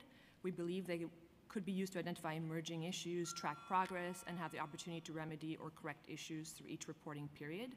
Simultaneously, we would want to ensure that a survey of FJCs would not replace more accurate surveys of youth that could be done by the Department of Health, Education, or the Department of Youth and Community Development. At Day One, we recognize that many young people may not reach out to a family justice center for a variety of reasons, such as fear that reporting can lead to the unintended involvement of law enforcement through ICE or police for themselves or their loved ones, or possibly burdensome scrutiny from the ACS. With this in mind, we believe that satisfaction surveys can be critical tools, but should not be used to assess the experiences of survivors in New York City as a whole. Thank you. Can I ask you to wrap it up? We really have your testimony. Okay. It'll go right in the file. I'm going to read it. The General Counsel's going to read it. Policies. It's going to shape the next version of our legislation. Okay, then I'll stop then. Thank you. Okay. I mean, just as a reminder to everyone, we just want to be able to get to everyone in the audience. I apologize. No worries. Thank you. So thank you, Councilmember Rosenthal, for convening this, and thank you, Councilmember Ayala, for sharing your story. It's a story that a lot of our clients at Safe Horizon also share with you. My name is Melissa Paquette. I'm the director of Safe Horizon's Domestic Violence Law Project. We provide free legal services to low-income victims of domestic violence throughout the city in the areas of family law and matrimonial law. I'd like to first address Intro 1085 and thank Councilmember Traeger for recognizing that victims of domestic violence are in need of expanded legal services. The divorce process in our state can be complex and daunting, especially for those who are adverse in the court process to their abusive spouse. At our law project, we intake victims at varying stages in the legal process. Some of our clients are still living with their abusive spouse. Some of them are in year 3 of their divorce litigation, and some have had no contact with their spouse in decades. Our clients report various victimizations, including physical abuse, economic abuse, emotional abuse. In considering how legal services can be most impactful for victims, we encourage the City Council to consider the following questions. How do you define a victim of domestic violence? When in the legal process would assignment of a lawyer be most impactful? Should there be an income cap to ensure victims most in financial need receive legal services? Will lawyers assigned to victims have training in domestic violence? We recommend that the city conduct research and data collection to answer these questions and to ensure that these legal services are responsive to the needs of victims.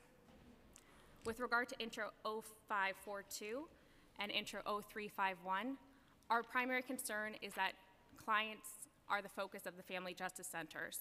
So we don't want any surveys or data collection to take away time from client services that they have come to the center to receive.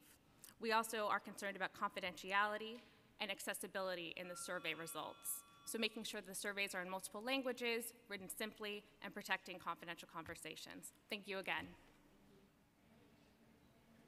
Hello, good morning. Oh, this is on. Hi, good morning. My name is Amanda Hayden, and I am the Families Program Coordinator at the Lesbian, Gay, Bisexual, and Transgender Community Center, commonly referred to as the Center. We formed the center in 1983 in response to the AIDS epidemic, ensuring a place for LGBTQ people to access information, care, and support they were not receiving elsewhere. And we are now the second largest LGBT community in the country and the first largest on the East Coast, serving New Yorkers across all 5 boroughs. I've personally been at the center since 2016, working in 2 different roles. As a family permanency coordinator, I oversaw our family acceptance work and trained dozens of mental health and social service practitioners on LGBTQ affirming family support. In my current role, I oversee all of our programming on family building and relationship support, and we frequently see individuals seeking mental health support around relationships, whereas there is a presence of active or historic domestic violence. I do want to take a moment to thank the Anti-Violence Project for their ongoing support related to our work in this area. And as a member of the LGBTQ community, I have personally supported multiple queer and trans friends through emotionally and physically abusive relationships. I can say firsthand that affirming information and services for LGBTQ survivors are limited, resources are strained, and we need support. We commend Mayor de Blasio for his recent executive order to expand the mayor's office to combat domestic violence. With the expansion, many types of intimate partner violence frequently experienced by my community are given increased awareness. So research consistently demonstrates that LGBTQ people experience similar or higher rates of intimate partner violence compared to cisgender and heterosexual counterparts. In addition, during the past 2 years, we have witnessed a rise in hate crimes nationwide, and the most recent FBI data indicates that LGBTQ individuals comprise the second most targeted group. Furthermore, LGBTQ individuals have historically faced higher stigma about their relationships compared to cisgender and heterosexual individuals. Compounding this societal stigma is the fact that many law enforcement agencies and staffs are not affirming of the spectrum of identities, creating a deterrent to report any violence. So we support further data collection, consistent data collection, and collecting data around sexual orientation and gender identity across the city. Thank you so much. Really appreciate it. And thank you all for your testimony. Professor, if it's all right with you, I'd like to follow up and have an in-person meeting to discuss the issues that you've worked on. Of course. Thank you very much. I'm going to call up the next panel. Hang on. Do we have, that's all right? Who are our legal experts, and I just want to note, hang on one second, Judith Goldner and Celia Irvine from Legal Aid Society, Terry Lawson from Legal Services and Bronx Legal Services, and Mark Mager, I hope I'm saying that right, from New York Legal Assistance Group. And I just want to mention that we do have several representatives from the organization Voices of Women. We're going to hold on to that testimony till the end to just sort of drive home the point of everything we're talking about today. So I want to thank you and know that you are much appreciated. If you could begin, starting with you, just announce yourself, give copies of the testimony to the sergeant, and again, we're on a 2-minute clock. Thank you. Thank you. Thank you for this opportunity to testify. My name is Terry Lawson. I'm the director of the Family and Immigration Unit at Bronx Legal Services, which is an office of Legal Services NYC. Legal Services has been in the family justice centers run by NGBV since their inception, and last year we provided civil legal services in over 2,000 family, matrimonial, immigration, and housing cases for FJC clients. We are very grateful for the Family Justice Centers and the incredible work of NGBV.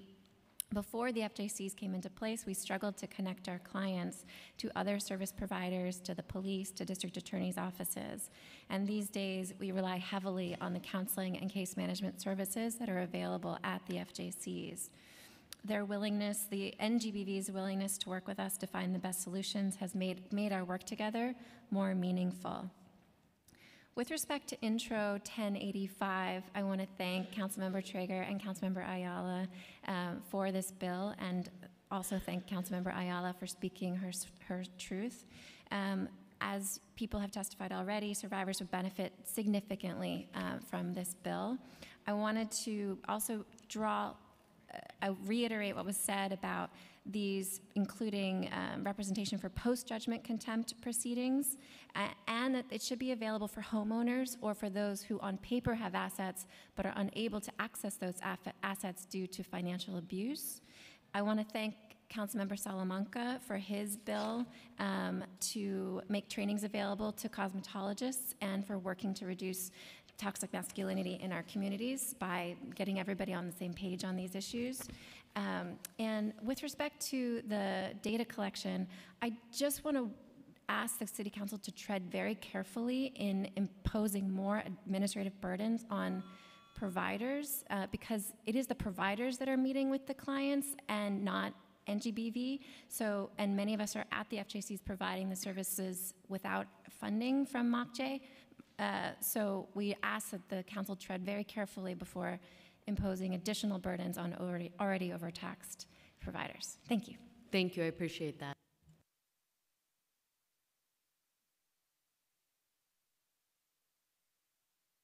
Sorry, thank you. Good morning, and thank you for the opportunity to be here, and happy birthday. My name is Mark Hager. I'm a supervising attorney at NYLEG's Matrimonial and Family Law Department. I'm going to speak briefly about the divorce bill. We're currently doing this type of work, and we recognize that there are large gaps in providing both low income and working poor, survivors of domestic violence with representation in divorce proceedings, which, as has been said, can take many years of litigation. Also, I think it's important to note that when we're working with working poor and low income, we can be talking about pensions. My organization has litigated cases where both the survivor and the perpetrator of violence were on a lease for a NYCC apartment, and when homelessness becomes an issue in a divorce, you have almost no choice but to litigate the action to its completion.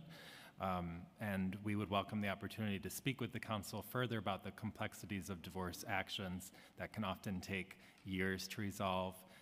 There's significant complexity within the Supreme Court system in order to file and obtain a divorce successfully. It's very challenging for pro se litigants to do that. In addition, it's also very difficult for survivors to have to go through that process on their own, sometimes with the burden of negotiating or litigating a settlement with someone who previously exhibited and most likely still has some amount of control and power over the other litigant. So it's very challenging, and we'd ask for the opportunity to speak with the council about those issues. I don't want to repeat what has been said already, but we would want answers to questions about how the terms are being defined in terms of domestic violence, who would be eligible, and to make sure that the providers who would be assigned and represent clients in these cases would be trained to specifically address the issues that are reoccurring within domestic violence relationships but are very nuanced. Thank you.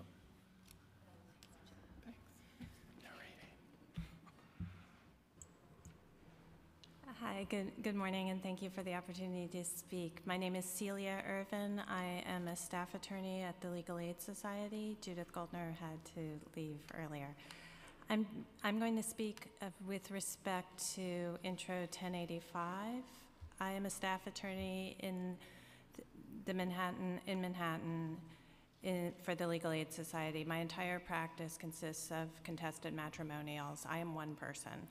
I represent people who are in all stages of fleeing domestic violence. Some have fled, some are still living with their abusers, some are plaintiffs, and some are defendants.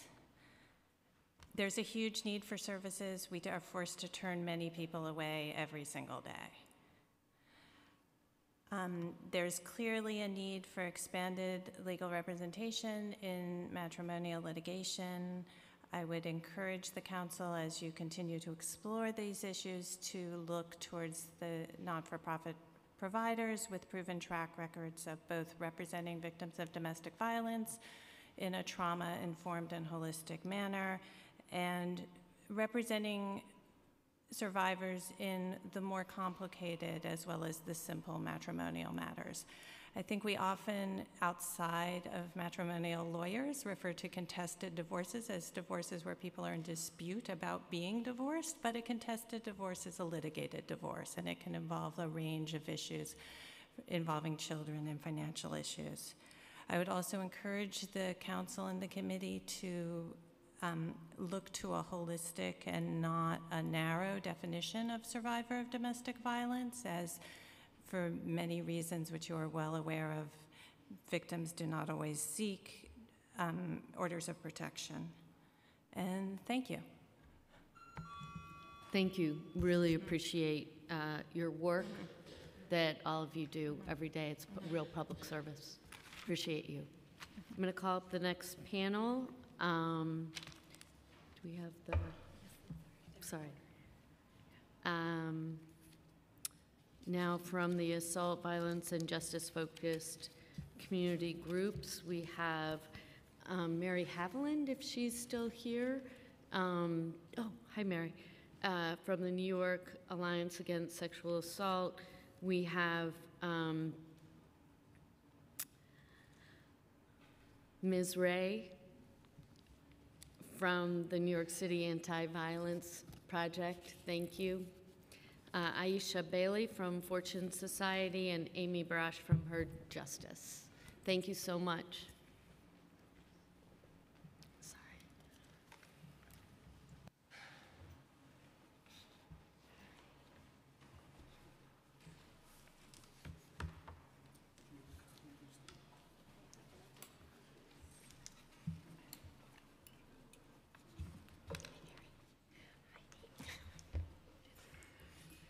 Thank you. You may begin.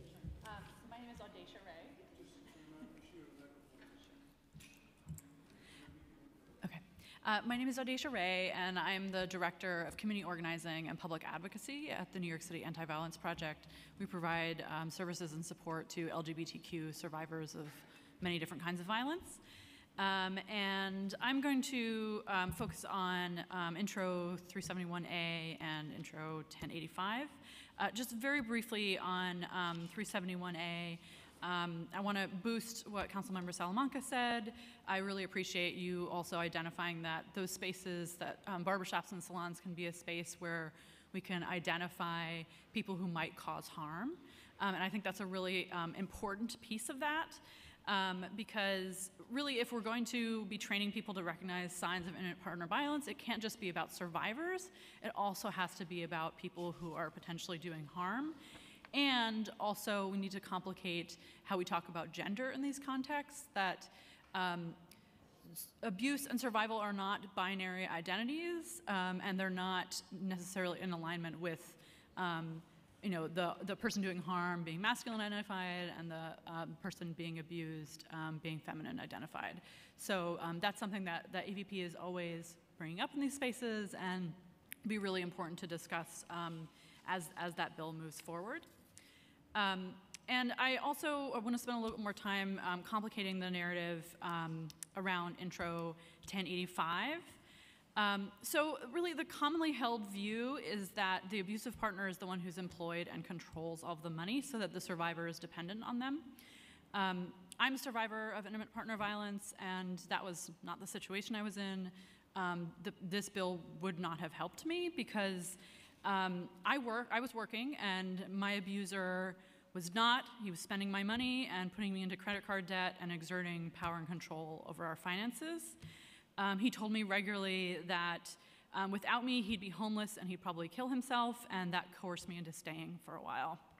I had family and community support, so when I was finally able to leave and get an order of protection, I would not have needed assistance for my own divorce expenses, but because he was refusing to work or couldn't find work, he didn't have the resources to pay for his expenses, so it kept me trapped in that marriage. And so I know it's kind of counterintuitive to say that we should be paying for the divorce expenses of people who've caused harm, and we can sort of hash that out a little bit more, but because of the way power and control exists in those relationships, it can really continue to trap survivors in marriages that they need to be out of. Okay, I'm gonna wrap it up. Thanks so much.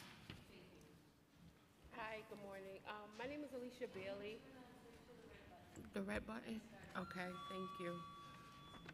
Good morning. My name is Alicia Bailey. I'm an alternative to incarceration counselor with Fortune Society. I'm here testifying today on behalf of the Fortune Society, and I'd like to thank everybody, the members of the council, for being here and listening to our testify. I'll start out with what I wrote in regards to some statistics and stuff. 1 in 4 women and 1 in 7 men will experience severe physical violence and intimate partner in their lifetime. Domestic violence and the resulting trauma can significantly impact a person's mental health. Experiencing abuse influences how a person feels, thinks, and connects with the world. For some survivors, the traumatic effects of abuse can be alleviated with increased safety and support, while others require more comprehensive treatment care. For me, the help was available at the at the Family Justice Center. The psychological, verbal, and emotional abuse for me had lasted 5 long years.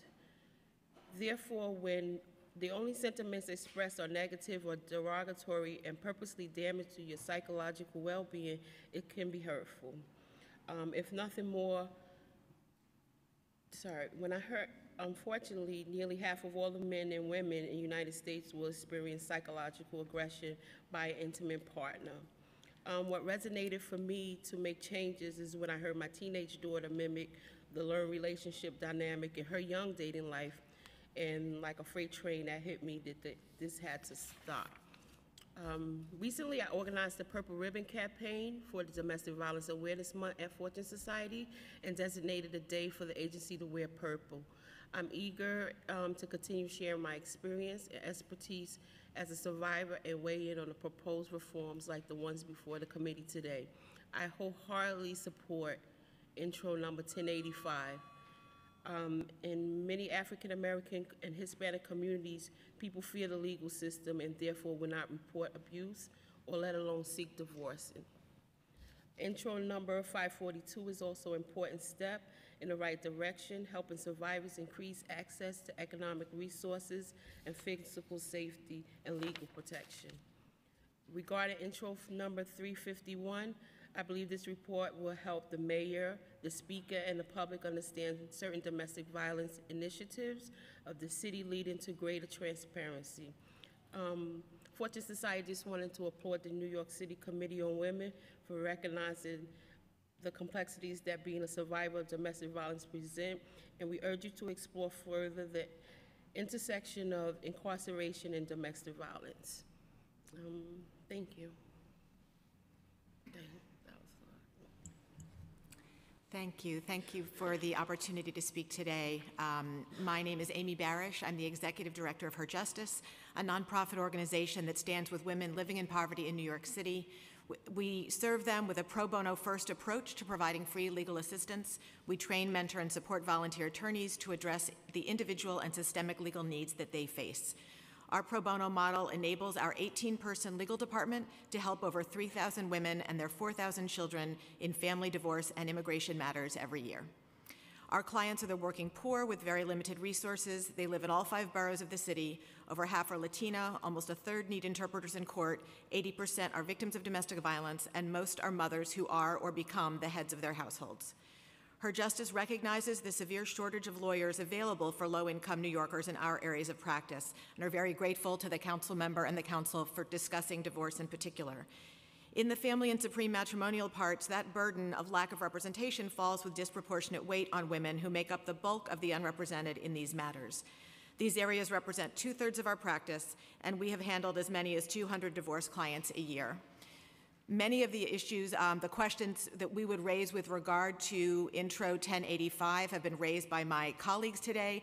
I just want to emphasize, as I mentioned, the particular harm that come to low-income women generally when they're facing divorce and seeking representation, the distinction between uncontested and contested divorces, and some of the implementation questions that would need to be addressed with the proposal.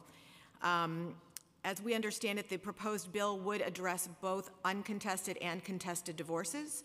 And as was mentioned earlier, although uncontested divorces are designed to be pro se proceedings, the reality is that over 30 forms must be submitted in these cases, and at times the court does exercise its discretion to actually calendar these cases if they're not convinced that an underlying issue has been appropriately resolved. So we absolutely agree that assistance is needed in these situations. It may, however, be that careful review of the process of the forms, which have not been looked at in a long time, might enable many of those cases to move forward in a ministerial way without representation. We would look forward to discussing the overhaul of that process together. We also did want to raise the question as to whether counsel, if we're considering counsel, the provision of counsel in divorce matters, whether we might want to look beyond exclusively the victim in partner violence. As my colleague mentioned, most proceedings move forward better when both parties are represented. And although that may be counterintuitive, a faster, more just proceeding benefits everyone, most especially the victim of abuse. That is also tied into the fact that it's very difficult sometimes to identify the actual victim. Abusers often portray themselves as victims, may have gone as far as filing for orders of protection. If representation were provided in cases to both parties when abuse has been alleged, then we would avoid that problem. We also, because we represent all women living in poverty, 80% of whom are victims of partner violence, encourage the council to really think more broadly about the representation of making representation available to low-income people generally. There is representation currently available for the matters in divorce that would have been, for which you would have had representation in family court, so in other words, custody and orders of protection, but not for the financial elements of divorce. So if we expanded representation to those elements, then there would be that right to counsel. And as my colleague said, oftentimes the economic challenges, both the money and the debt, are what really impoverishes somebody post-divorce. And then finally, just some of the questions about who would qualify for this benefit, as well as at what point during the proceeding and how would that determination be made, are some of the questions I think that we would need to grapple with.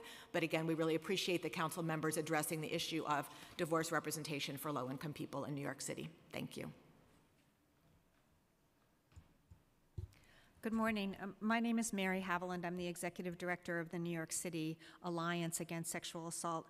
I'm going to take a little bit of a different tact. I'm going to address the issues that I see coming up around the expansion of the role of the office, the previous Office to Combat Domestic Violence, now the Office to End Domestic and Gender-Based Violence.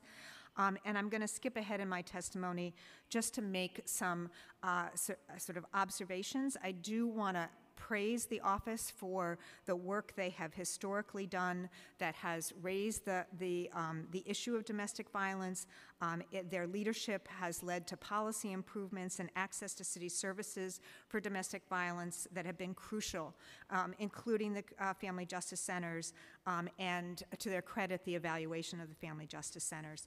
But I do want to recognize the 16 rape crisis programs in New York City.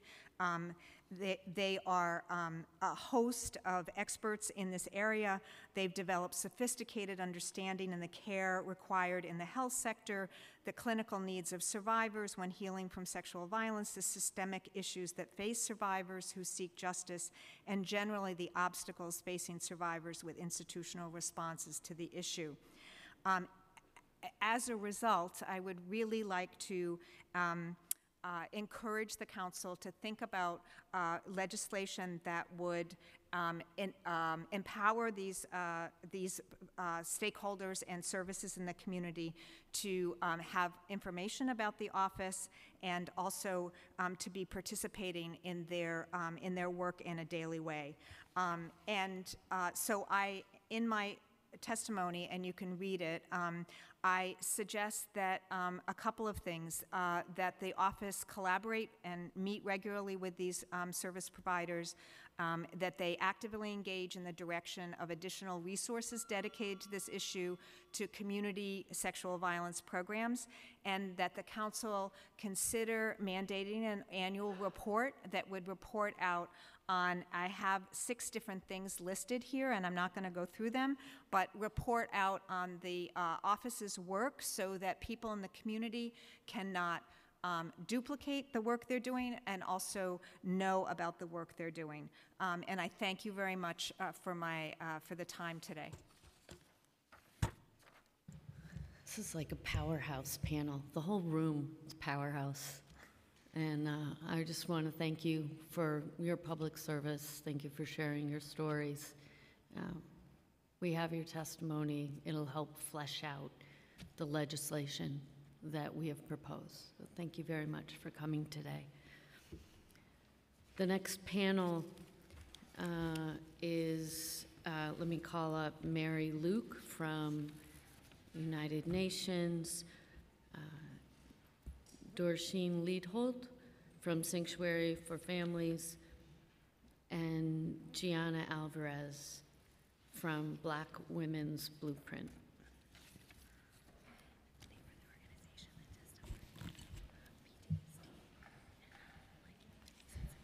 Hi, good afternoon. Thank you very much, Chairwoman Rosenthal, and for the bills of Councilman Traeger and Landsman, and thank you very much, Councilwoman Ayala, for your courageous testimony and sharing your story. I'm the president of the Metro New York chapter of UN Women, and also the co-chair of the steering committee of the New York City for CEDAW Act. And so I'm really speaking to you on behalf of both those organizations that obviously have violence against women as a primary focus. It's really wonderful to hear the compassion and the commitment of both men and women in this area. And today I really want to speak to the issue of language access.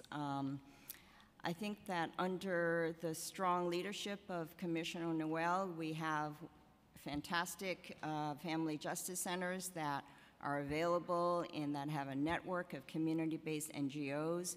We have services like the multilingual domestic violence hotline, as well as language line dual handset phones. But there could be a lot more. So it's really important to recognize the importance of language access to domestic violence survivors. When I was a hotline counselor at Womankind, I talked to many survivors who spoke no English. We were fortunate to have counselors in 18 different Asian languages, and they had 1,600 first-time callers on their hotline. And so it's so important that victims are able to tell their stories in their own language, particularly when filing police reports or petitions for orders of protection. These services can be so complicated and so personal, obviously. So let me just speak a little bit to the issues of Intro 351.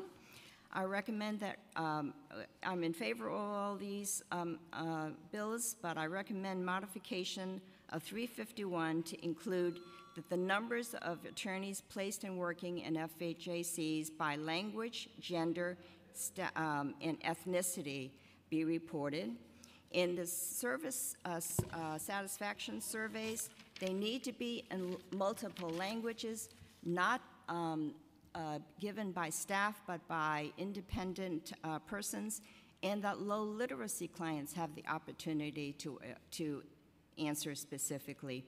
And in Intro 1085, we also recommend that attorneys who are assigned have access to multiple languages with interpreters so that the clients can be prepared and be able to be properly represented in court appearances. Thank you very much.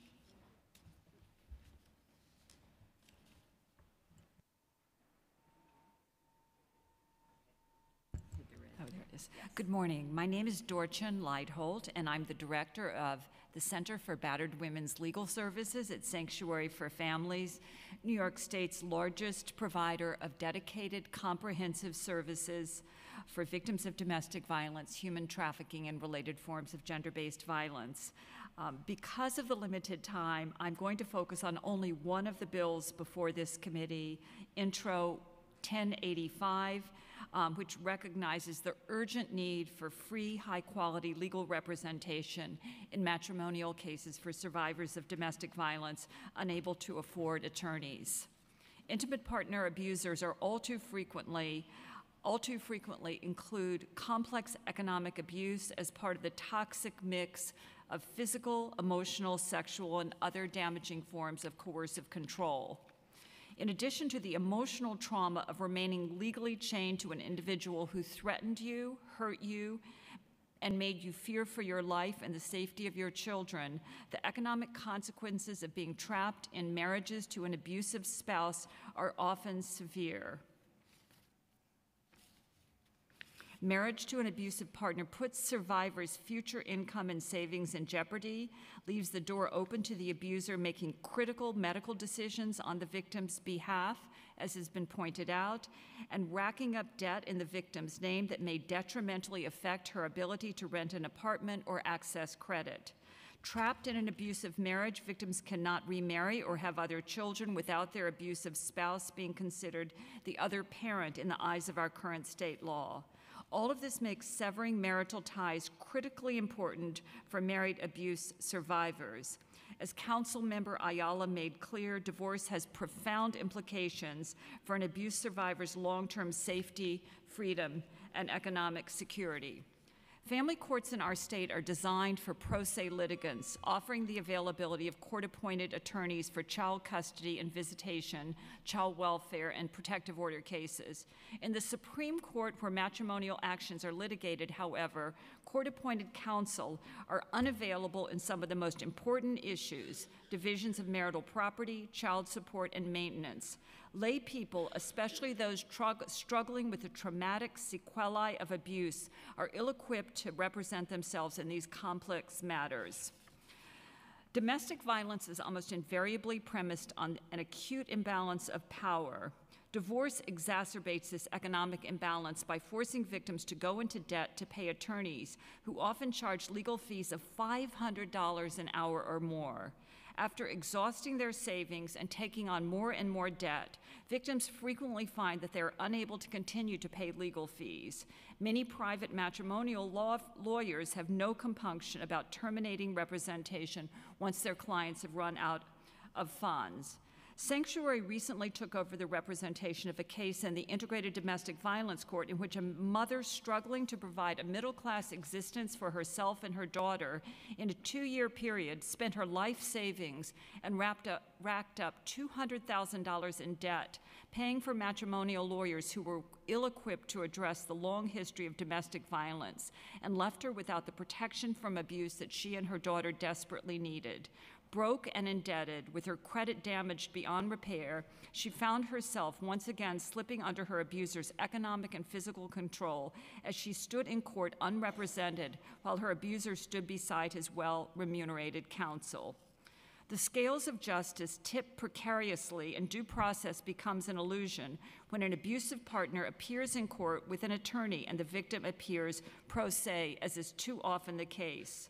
Without a highly skilled advocate to inform them of and fight for their rights, and faced with the possibility of years of litigation and terrifying unknowns, victims are likely to agree to unfavorable terms just to put their case behind them. Ms.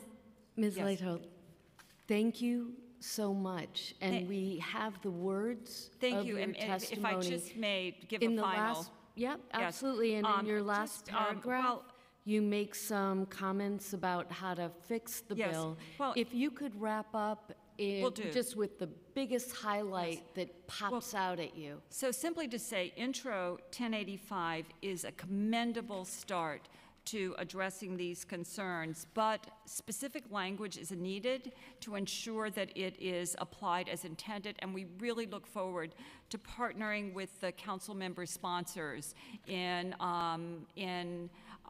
improving on this important bill and in advocating for it. Thank you so much. Thank you so much. Yep. If you could introduce yourself. Thank you. Good afternoon. My name is Joanna Alvarez, and I'm from Black Women's Blueprint. Thank you for the invitation to give testimony on the issue of domestic violence here in New York City communities. Black Women's Blueprints work to place Black women and girls' lives struggle squarely within the context of larger racial justice concerns, and is committed to building movements where gender matters and social justice organizing so that all members of Black communities achieve social, political, economic equality. We are in favor of the proposed bills to support survivors with legal services, as well as training for cosmetologists in the issue of domestic violence. Our experience at Black Women's Blueprint reveals that the number of sexual assault and domestic violences and those that go unreported are considerably higher in our African American communities. Silence prevails, and the invisibility is almost complete within our Black communities and in greater society about Black women's lives, about the level of victimization, the systematic exclusion of our specific gendered experiences, and the broader agenda for civil and human rights. According to the National Intimate Partner Violence Survey, 1 in 5 women have been raped at some time in their lives. Black women experience rate at 22% higher than white women. There are several reasons for the disparity in breaking silences about sexual assault and domestic violence, and especially rape. First, the marginalization of African Americans as a population due to the effects of racism, socioeconomic, and historical factors. Second, our experience working with Black populations in New York City reveal that victims do not avail themselves of services, as it's not congruent with African American cultural norms on their community to expose intra-community, intrafamilial issues that places already marginalized communities at further risk for discrimination and harm. Codes of loyalty and protection of community, which have historically existed and especially been taught to Black women and girls who represent the bulk of sexual assault and domestic violence communities and communities, can also discourage Black women from seeking help based on ideology that reporting a sexual assault and domestic violence will further vilify a Black man or betray the community, and place already marginalized communities at further risk for discrimination and harm. The project of truth-telling and testimony cannot end here. It had to continue as there are thousands and maybe even millions of stories still to come forward. This is only the beginning of our work as truth bearers, holding the stories of Black women close to our own spirits and the traumas that we ourselves hold. In this moment, we can call forth truth-telling, honest recognition, painful confession, and the beginnings of reconciliation. Thank you. Thank you so much. Thanks to all of you. Really appreciate it. If I could just ask, sorry, hang on. Ms. Alvarez, do you have a copy of your testimony? And we can make Xerox copies here, or if you want to send it electronically. I just want to really make sure your testimony is in the record. Yes, I can send it electronically. I really appreciate that. Thank you you. for your time. And you know, in many ways, we could have started the day here, but I'm going to leisurely end the day with voices and call up Charlena Powell, Elizabeth Cohen, Saba Jackson, and Naylene Simon, all from Voices of Women Organizing Project. And we're not going to put a clock on. We have all the time in the world for you, and really appreciate your staying to hear about what public servants are doing on behalf of survivors and hearing what they're doing. I'd be really interested in hearing whatever you plan to say in your testimony, but also specifically your thoughts about what we talked about today, what the city talked about in terms of what they're doing, and whether or not you think the resources we have are sufficient, if they're misdirected, if emphasis needs to be somewhere different. Thank you. Could you please begin and introduce yourself? Good afternoon, everybody. My name is Sabra Jackson. I am a survivor of domestic violence. I am a board of directors member of the Voices of Women Organizing Project. Just to have a conversation like this in front of the City Council, we thank you. That's the first thing. All of those warriors who have shared their stories, thank you.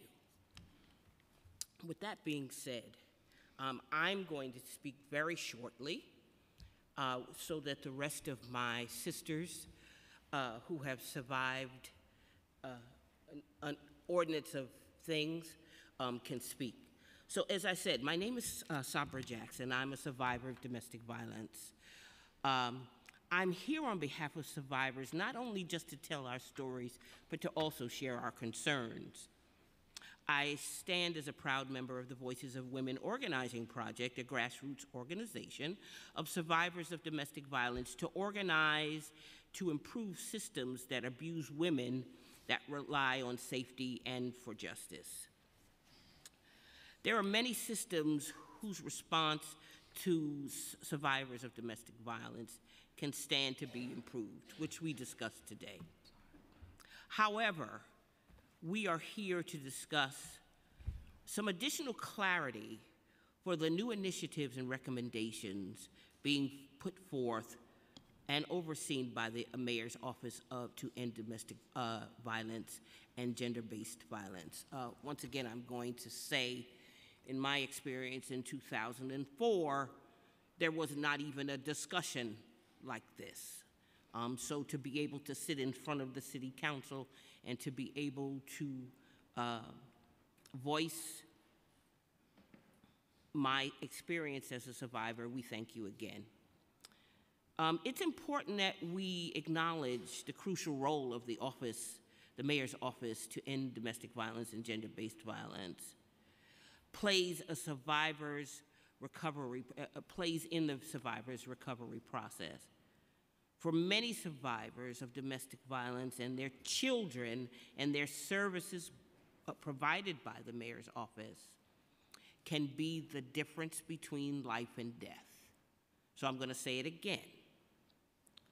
For many survivors of domestic violence and their children, the services provided by the Mayor's Office to End Domestic Violence and Gender-Based Violence can be the difference between life and death. So we would like to continue to engage in continued discussions with the new initiatives and the suggested recommendations being put in place and how they will impact survivors and their children. For survivors, that can be an unsafe place to be in. Systems can change, must be done in 100% of input of survivors and their advocates. So I'm going to cut this short, and every survivor story is different. There is not a one-size-fits-all that is a solution to the complex problems. It is crucial for the Mayor's Office to End Domestic Violence and Gender-Based Violence to continue to explore and encouraging survivors' involvement, listening to our needs and the recommendations for change. And once again, we're going to say there is no exaggeration to a survivor's involvement in policy making and changes could be a matter of life and death for survivors. Thank you.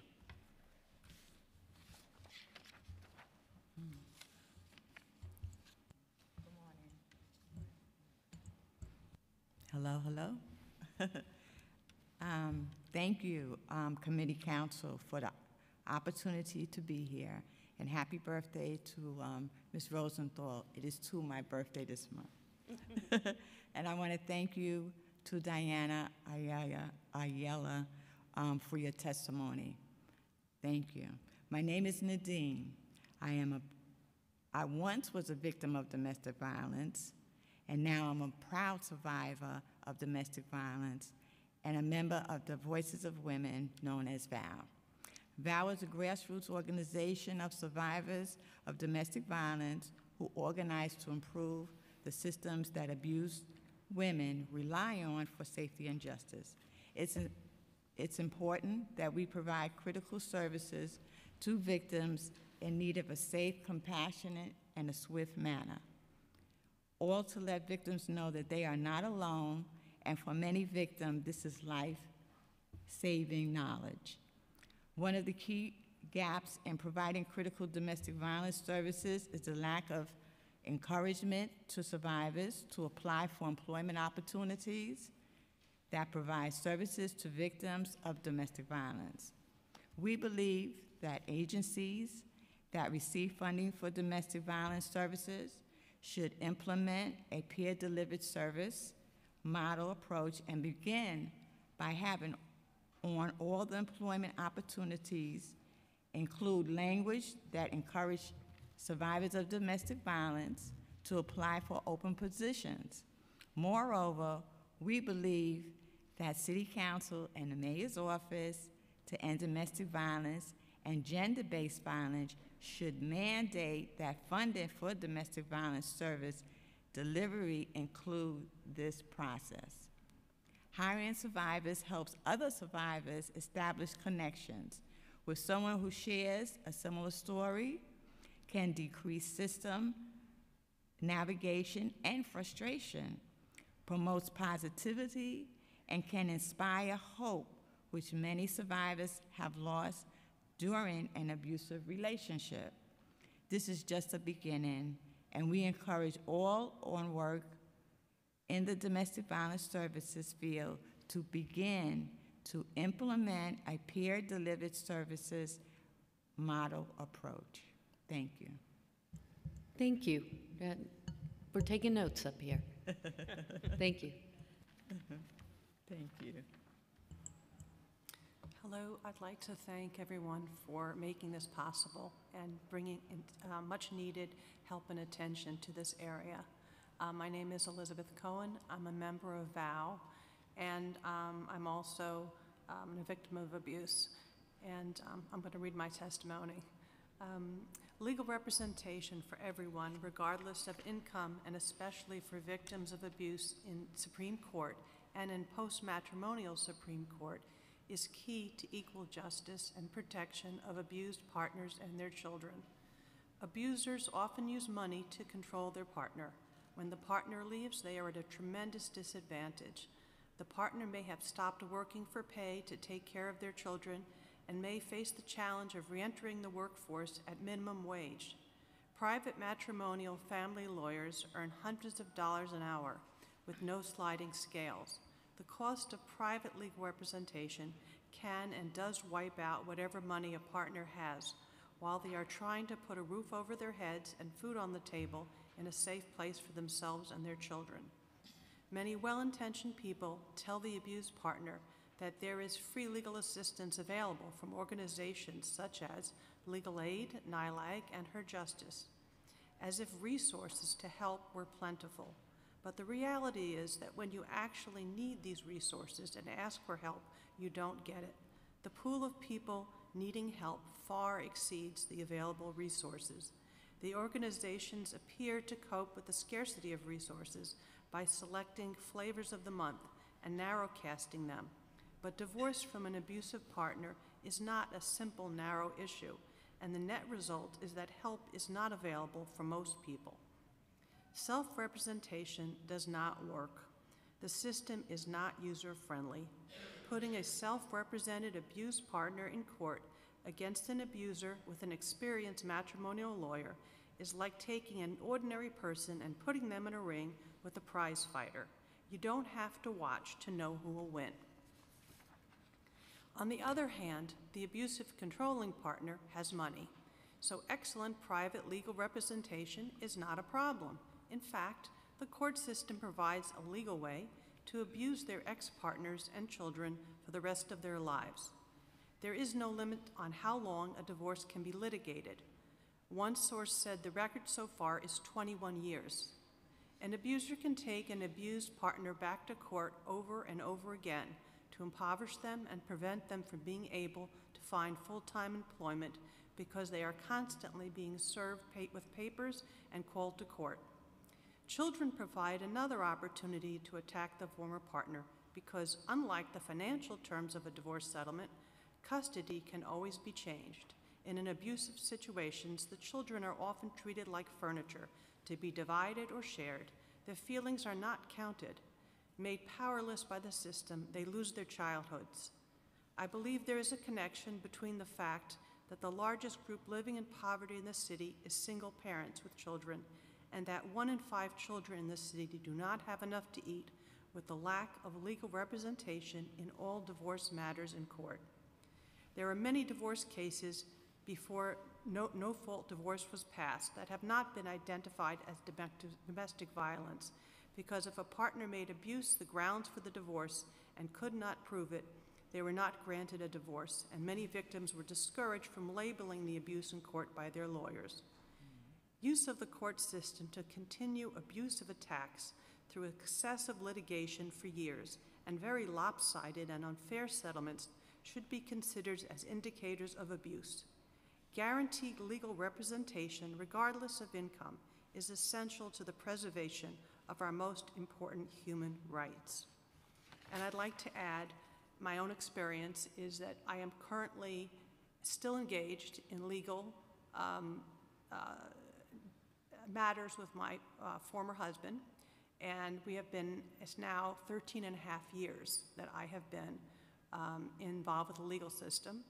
And I now have approximately 35 banker's boxes full of legal papers in my home concerning my own matter. My ex-husband has done very well in the process. He is now remarried. He has a country home on a lake. He has a large apartment, a car, and goes on vacations, while my children and myself are very concerned about paying our rent and putting food on the table. I'd just like to give you that as well. And I'd like to make a point. I was listening carefully to some of the comments that were made, especially in the beginning, and people referred to having access to justice or access to legal counseling. There's a huge difference between access to counseling and advice, which is a good first step, and actually having access to representation. It's very different. I have I was a former corporate librarian. I have, over the 13 and a half years, sought legal assistance from many different organizations, and I haven't gotten any. And I have gotten some legal advice on helplines recently, and I have visited the Family Justice Center, and I did get some advice, and it was wonderful. They see the improvement in the way people are treated. But as of this point, I've still been unsuccessful in getting representation for myself, and I'm not looking forward to the prospect of returning to court in the future self-represented. So I'd like to just share that with you. There's a big difference, and I want to thank the council members that are supporting, in particular, 1085 very much, because this is something that is truly needed. I have some other suggestions, but because of the time limitations, I'm going to stop here. Thank you. Would you like to put those other suggestions in writing to submit, or would you like a meeting, or? Whatever, I'd be happy to do both. Okay, great. I don't want you to stop talking. Thank you very much. I think part of what needs to be done, frankly, is I think the process of marriage and divorce have to be looked at as a whole. I think if we examine it thoughtfully, the process is backwards.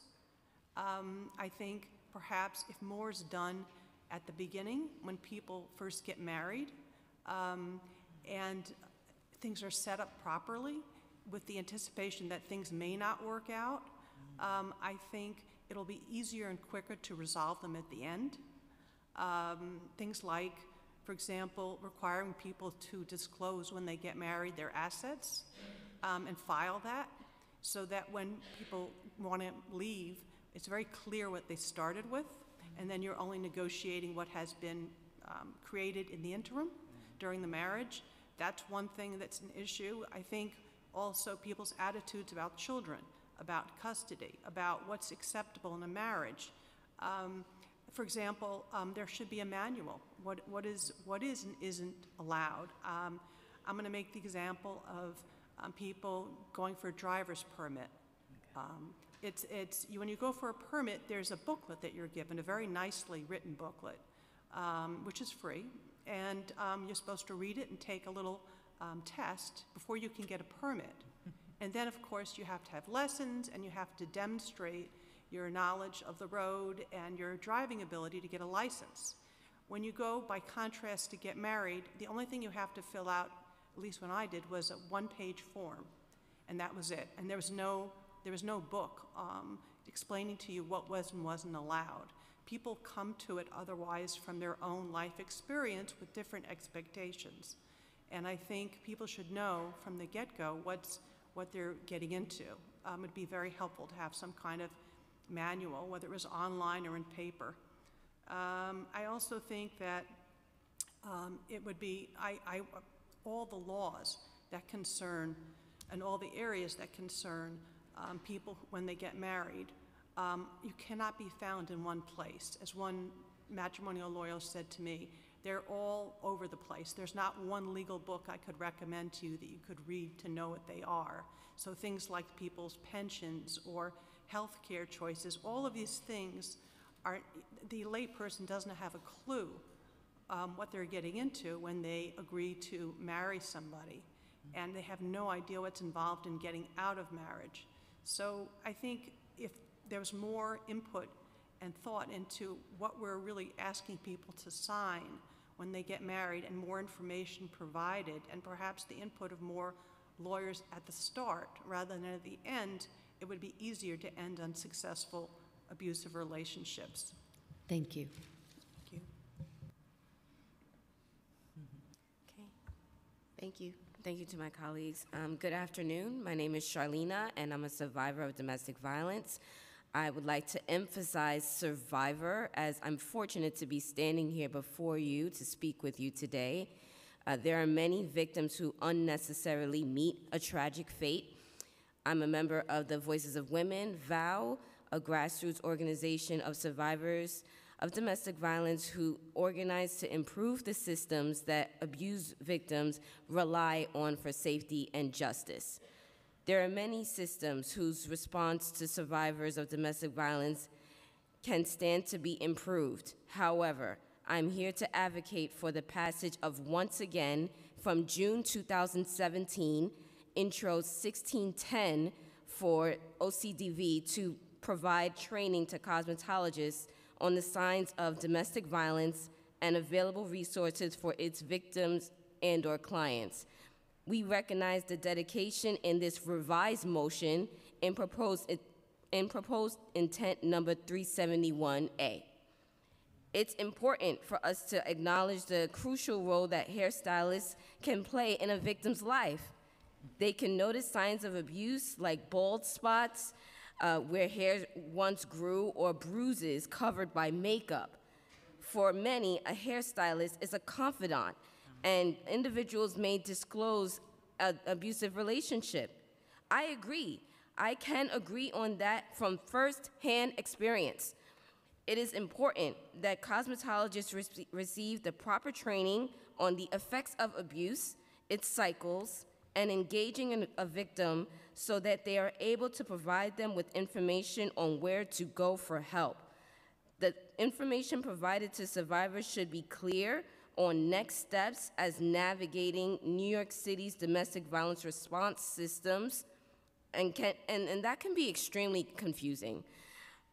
We recommend that all trainings provided by OCDV include survivors of domestic violence to provide participants in the trainings with a comprehensive understanding of what it means to be a victim of domestic violence, its cycles, and how to effectively engage victims of DV from a survivor's perspective.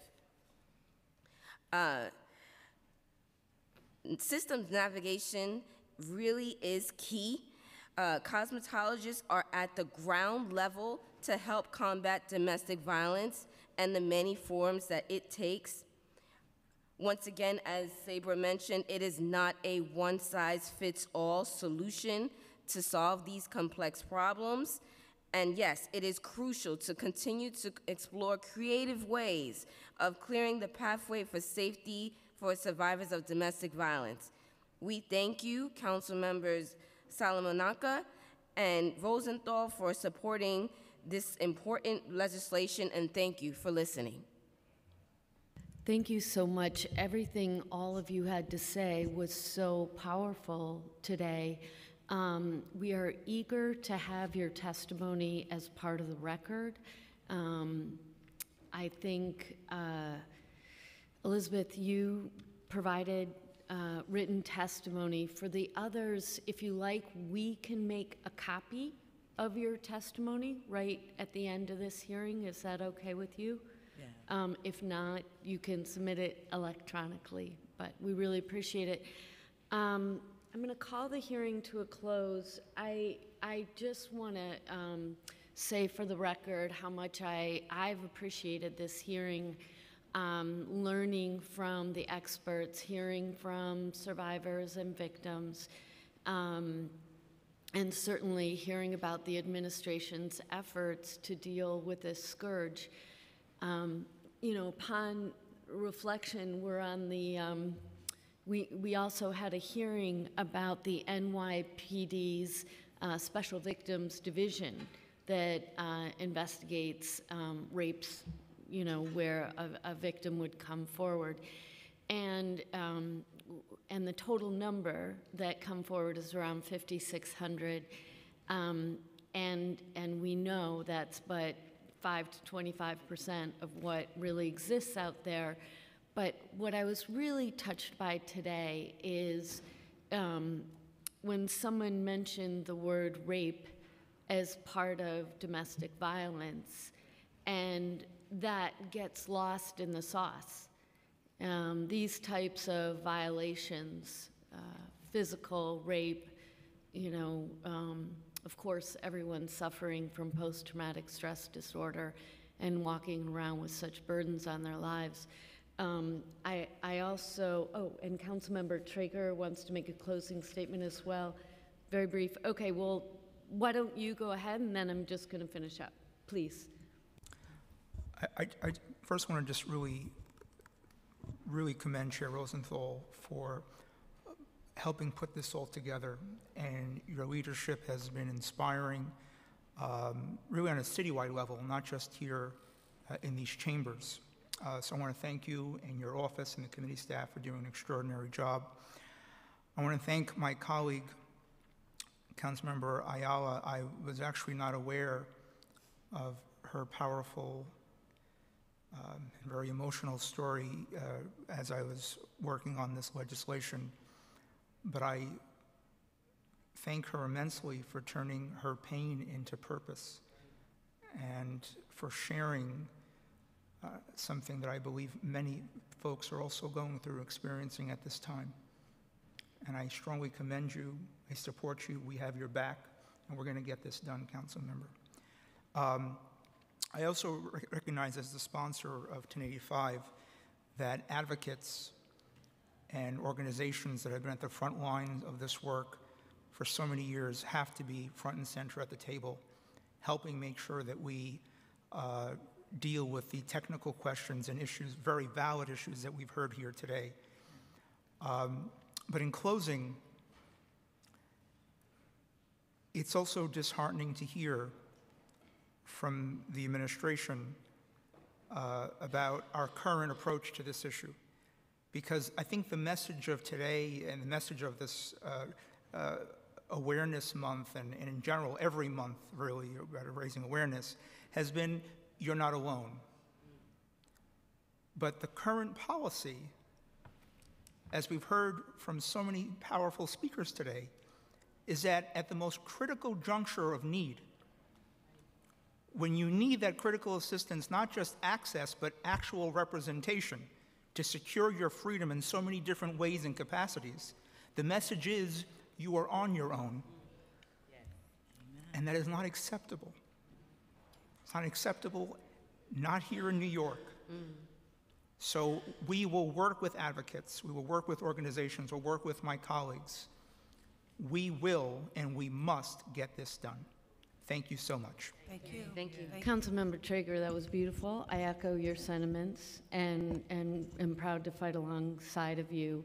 I mean, the one thing that is so unique about domestic violence is that it really takes all aspects, a wide variety of government resources to help out. Every moment, I think, is a crisis. Divorce, it's a horrible, culminating event. I was going to mention that the New York Police Department responds to an average of 650 DV calls a day. On average, they are investigating 760 DV cases a day, and that they have 450 officers, DV officers. I also, just to get to the point of the resources that are needed are much more than what the need is. And that was something I'm repeating it back to you, but I'm going to end on what I heard in all of your testimony, which was that the mayor's office of End Gender-Based Violence saves lives every day. That's a powerful statement. And if they are not well enough resourced, they are not saving all the lives that need help here in New York City. This notion that the DV staff should be survivors themselves. This notion of pure delivered service model is right spot on. And I thank you for bringing that up. And of course, the demand for our lawyers and for the help, to make sense of, people are at the lowest point and needs city services from every direction, including lawyers. So I want to thank you for staying today. Thank you for your testimony. and really thank all the council members and the staff for their work. I'm going to call this hearing to a close.